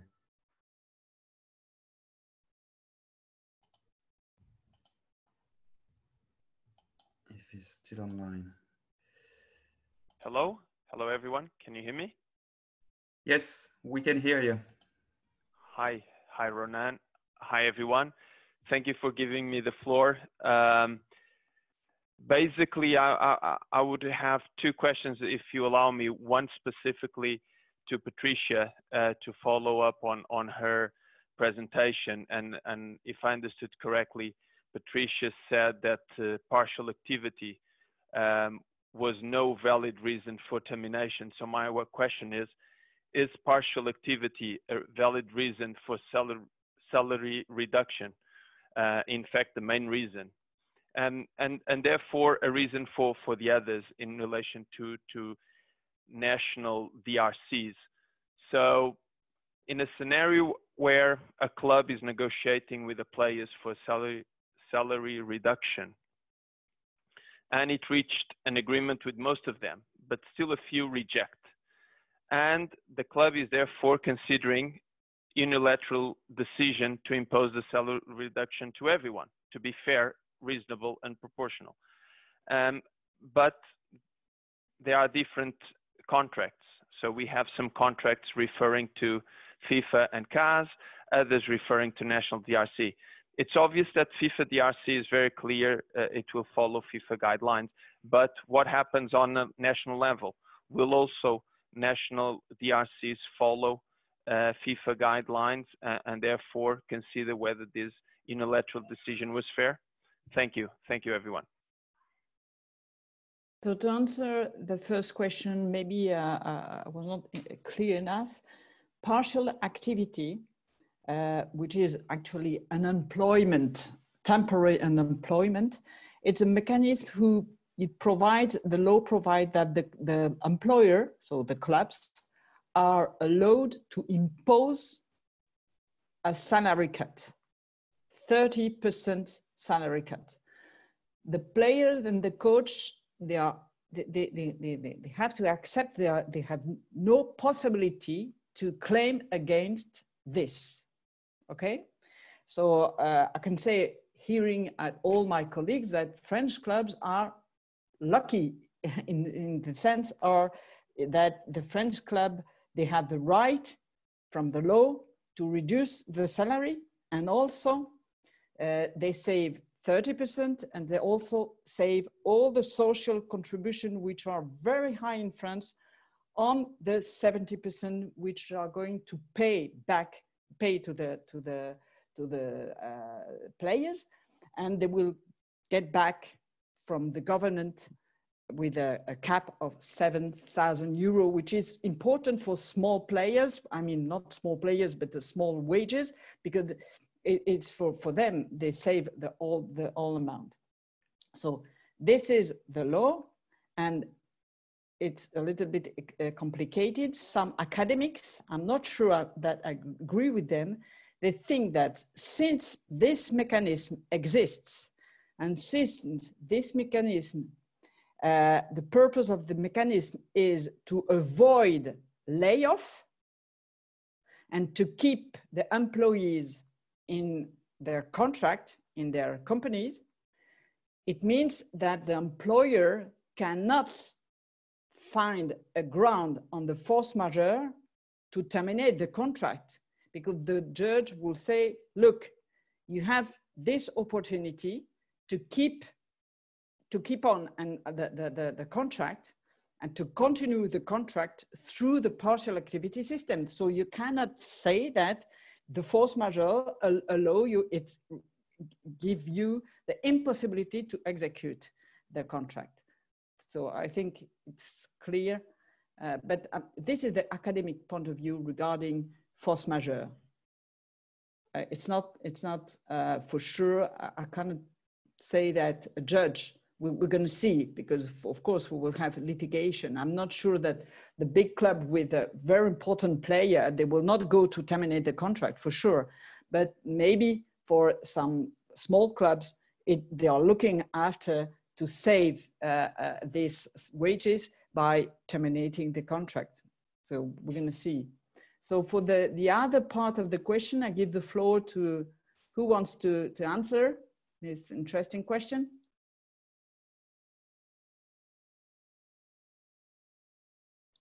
Could you repeat the question, please? I don't remember the question. So basically, it's a scenario where a club is trying to reach an agreement with the players. It has potentially reached an agreement with most of the squad, but there's still a few refusing. And therefore, the club is considering applying the salary cut to all players. So only a few have refused. So the club is considering, oh, I will apply to the entire squad because I want to be fair with everyone.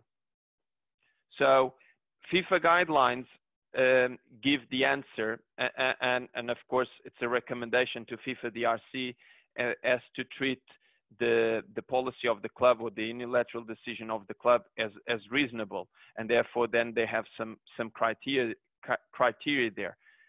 But considering that the club can have different contracts with players, some referring to FIFA, some referring to national DRC for the dispute. So do you think that national DRCs will also follow the guidelines of FIFA? Thank you.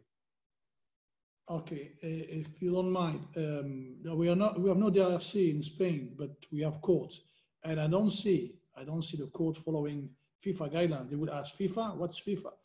They would say, look, this is something that you employee have to reach an agreement. If you don't reach an agreement, I'm sorry, but it's not mandatory, and the guidelines are not mandatory. So I'll see that if it's Spain, FIFA guidelines have nothing to do. Yes, but what is it could be interesting that it is an international case, meaning a foreign player in a country, and the player could find a ground to terminate the contract, thinking that the salary cut. So this will go to the DRC. No, Patricia. Yeah, it isn't international policy. Spain public policy. You can't go to FIFA. Yeah, but Spain is not the word. And some. If you have Messi willing to end his contract in Barcelona, he can't go there. I mean, it's impossible. He has to go to Spanish court, even if you're an international player. No way.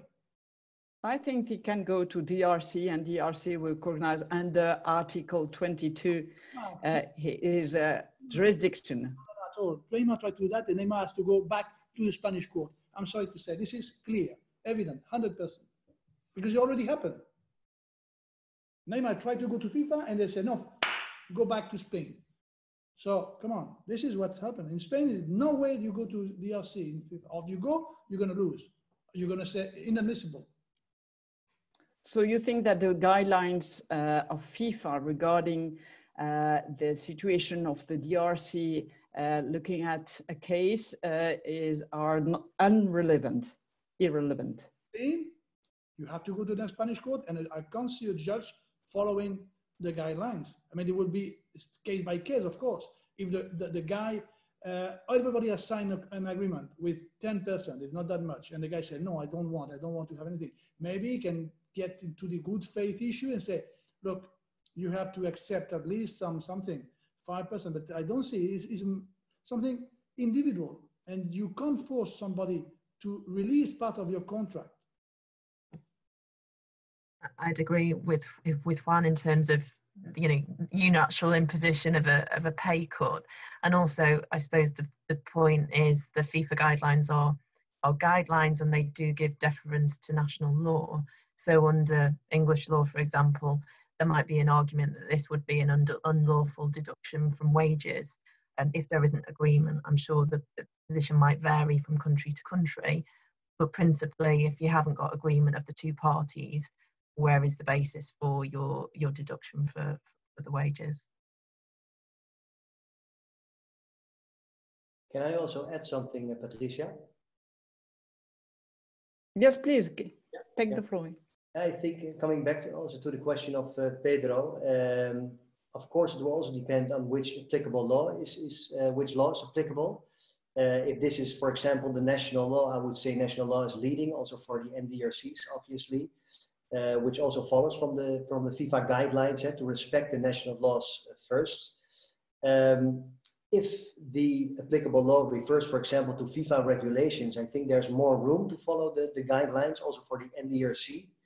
But if we take a look at the Netherlands, for example, there's always, even if Dutch law applies to the contract, there's always some sort, they call it reflex actions, a sort indirect binding of the FIFA regulations to take them into account. So I still think, coming back to the question, whether an NDRC can take the FIFA guidelines into account, yes, I think they can.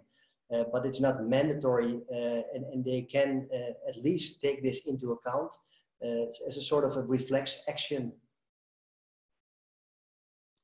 For sure, there is two questions. First, does FIFA has jurisdiction in case there is a termination of a contract between a club and a player which has not the same nationality, another nationality, which is a foreigner? And the second is the applicable law, for sure. If I'm talking about France, the applicable law will be French law, and the French law, there is no way to say that the club has the possibility to amend the contract. Even the question of the extension of the contract is very interesting, because I think that there is no, except in Turkey. I was surprised to understand that in Turkey, the contract are, the end of the contract is at the end of the season, and the end of the season can change. But in France, it's right impossible to change unilaterally the end of the contract. The amendment of the contract is right impossible without the consent of the player, of the employee. Like in Portugal. If I may add something, I'm saying this on a personal basis without, excluding that I may be asked to decide a case at FIFA about this. But so please take my words as a personal opinion about it. Considering the unique nature of the current situation, I just invite everyone to think about the possibility to interpret the FIFA recommendations as a way to interpret the good faith in the performance of the contract and in the interpretation of contracts. So I cannot exclude, but again, it's a personal opinion of mine, that both at national level and at international level, the sort of the guidelines of FIFA may be seen as not as a standard practice, but as a recommendation that is given to the whole football family, and as such, as an interpretation tool to consider what is reasonable doing and what can be made to balance the interests of all concerned parties. So again, I don't have certainty to give. I'm not taking positions of deciding bodies, of course, but I see this as a possibility. So I see the question very interesting, and I would say that as of today, without knowing about when football will start again. We cannot exclude that the FIFA standards may be used also in course or in NDRC or something like this.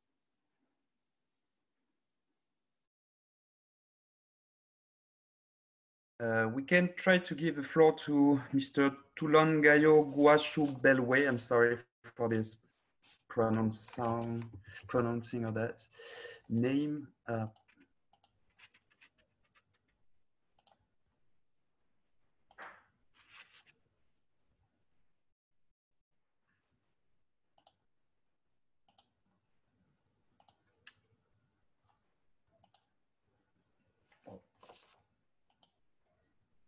I don't see him, so maybe he left.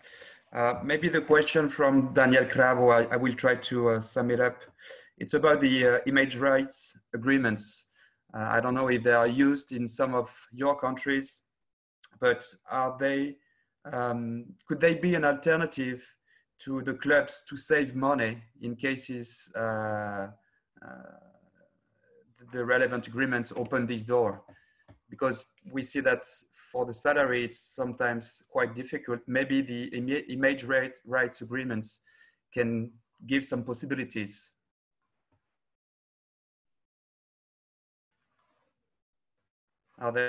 Is there anyone? I can say that in France, image rates, if it's a contract between the club and the player, it's not different. It's considered as a salary. So if it's the same two parties, there is no difference between the wages and the image rights. They are under the same contract, and even if there is two contracts, they will be considered as a wages, and there is no way to save money more on the wages than on the image rights than on the wages. It's exactly the same. But maybe some other colleagues want to. Yes, Carol.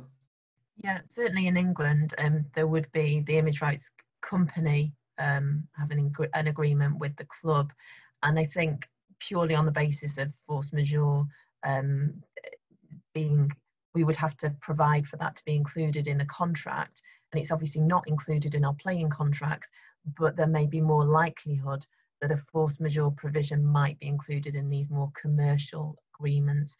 So I certainly think that there may be more provisions there to provide for reduction of payments or a suspension of payments, and it's more likely to set out the circumstances in which payments won't be due. So I actually think that image rights, it'll just have to be based on a case-by-case basis in the UK at least. Okay, we have online Mr. Gaushu Belwe. Can you hear? Oh no, we cannot hear you. We see you, but we cannot hear you. Oh, I'm sorry. Maybe we will try to have someone else. Mr. Rashid Bouamra, who has a question about England and Wales. Hi, can you hear me? Yes, we can hear you. Hi, thank you for hosting this afternoon as well. My question's mainly aimed at Carol, but it can also be opened up to the floor. I was wondering with regards to some loan agreements and some future player transfers that have been pre-agreed, such as the Ziyech transfer from Ajax to Chelsea. Would those players still be able to play should the league be resumed at a later date? Or would it have to be with the squad as it is from previous on the season? Thank you.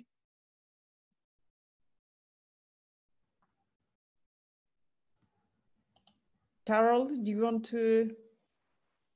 Carol, she's not anymore here. Can't see her. That's one thing. We will address this topic in a future AIAF webinar. about loans and transfers. So, but it's, anyway, it's a very interesting question. I don't know if someone, maybe Juan, you want to answer this question? Carol is back. So maybe Carol can. Sorry, the computer went. I didn't catch the question. It was it about if players are due to come back from loan, how do they become part of the squad outside of the? Yeah, ultimately, I think the Premier League is going to have to review its regulations, and if it is the case that players coming back from loan at the 30th of June, ultimately, if there isn't an agreement to extend that loan, they will be looking to re-register with the club. So then it's for the Premier League clubs to decide if they're going to make amendments to the regulations to provide for that possibility, I think. If that answers the question. Yeah, that's great. Thank you, Carol. Okay. So I think that maybe we will close the session, if Ronan, it's okay for you? Yes, I think so.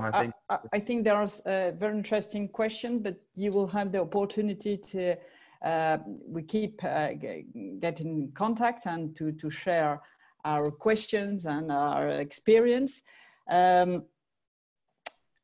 Tomorrow, we will have another very interesting AIAF webinar on the same topic.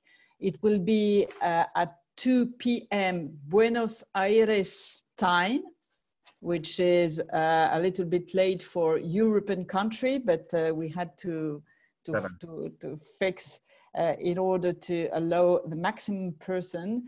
It will address the same topic in Latin America and Central America countries with AIAF speakers, greater AIAF speakers. And the day after, on Thursday, 2 p.m. Dubai time, you will have the opportunity to listen at our dear colleagues from Asia, Africa, and Middle East. So tomorrow, the AIAF webinar will be moderated by Rodrigo Ortega Sanchez from Argentina. And Thursday, the AIAF webinar will be moderated by Saleh Al-Obeidli from EAU. Ronan will be here dealing with all the technicals and the organization. Thank you very much, Ronan. It was our first webinar. It was successful thanks to you.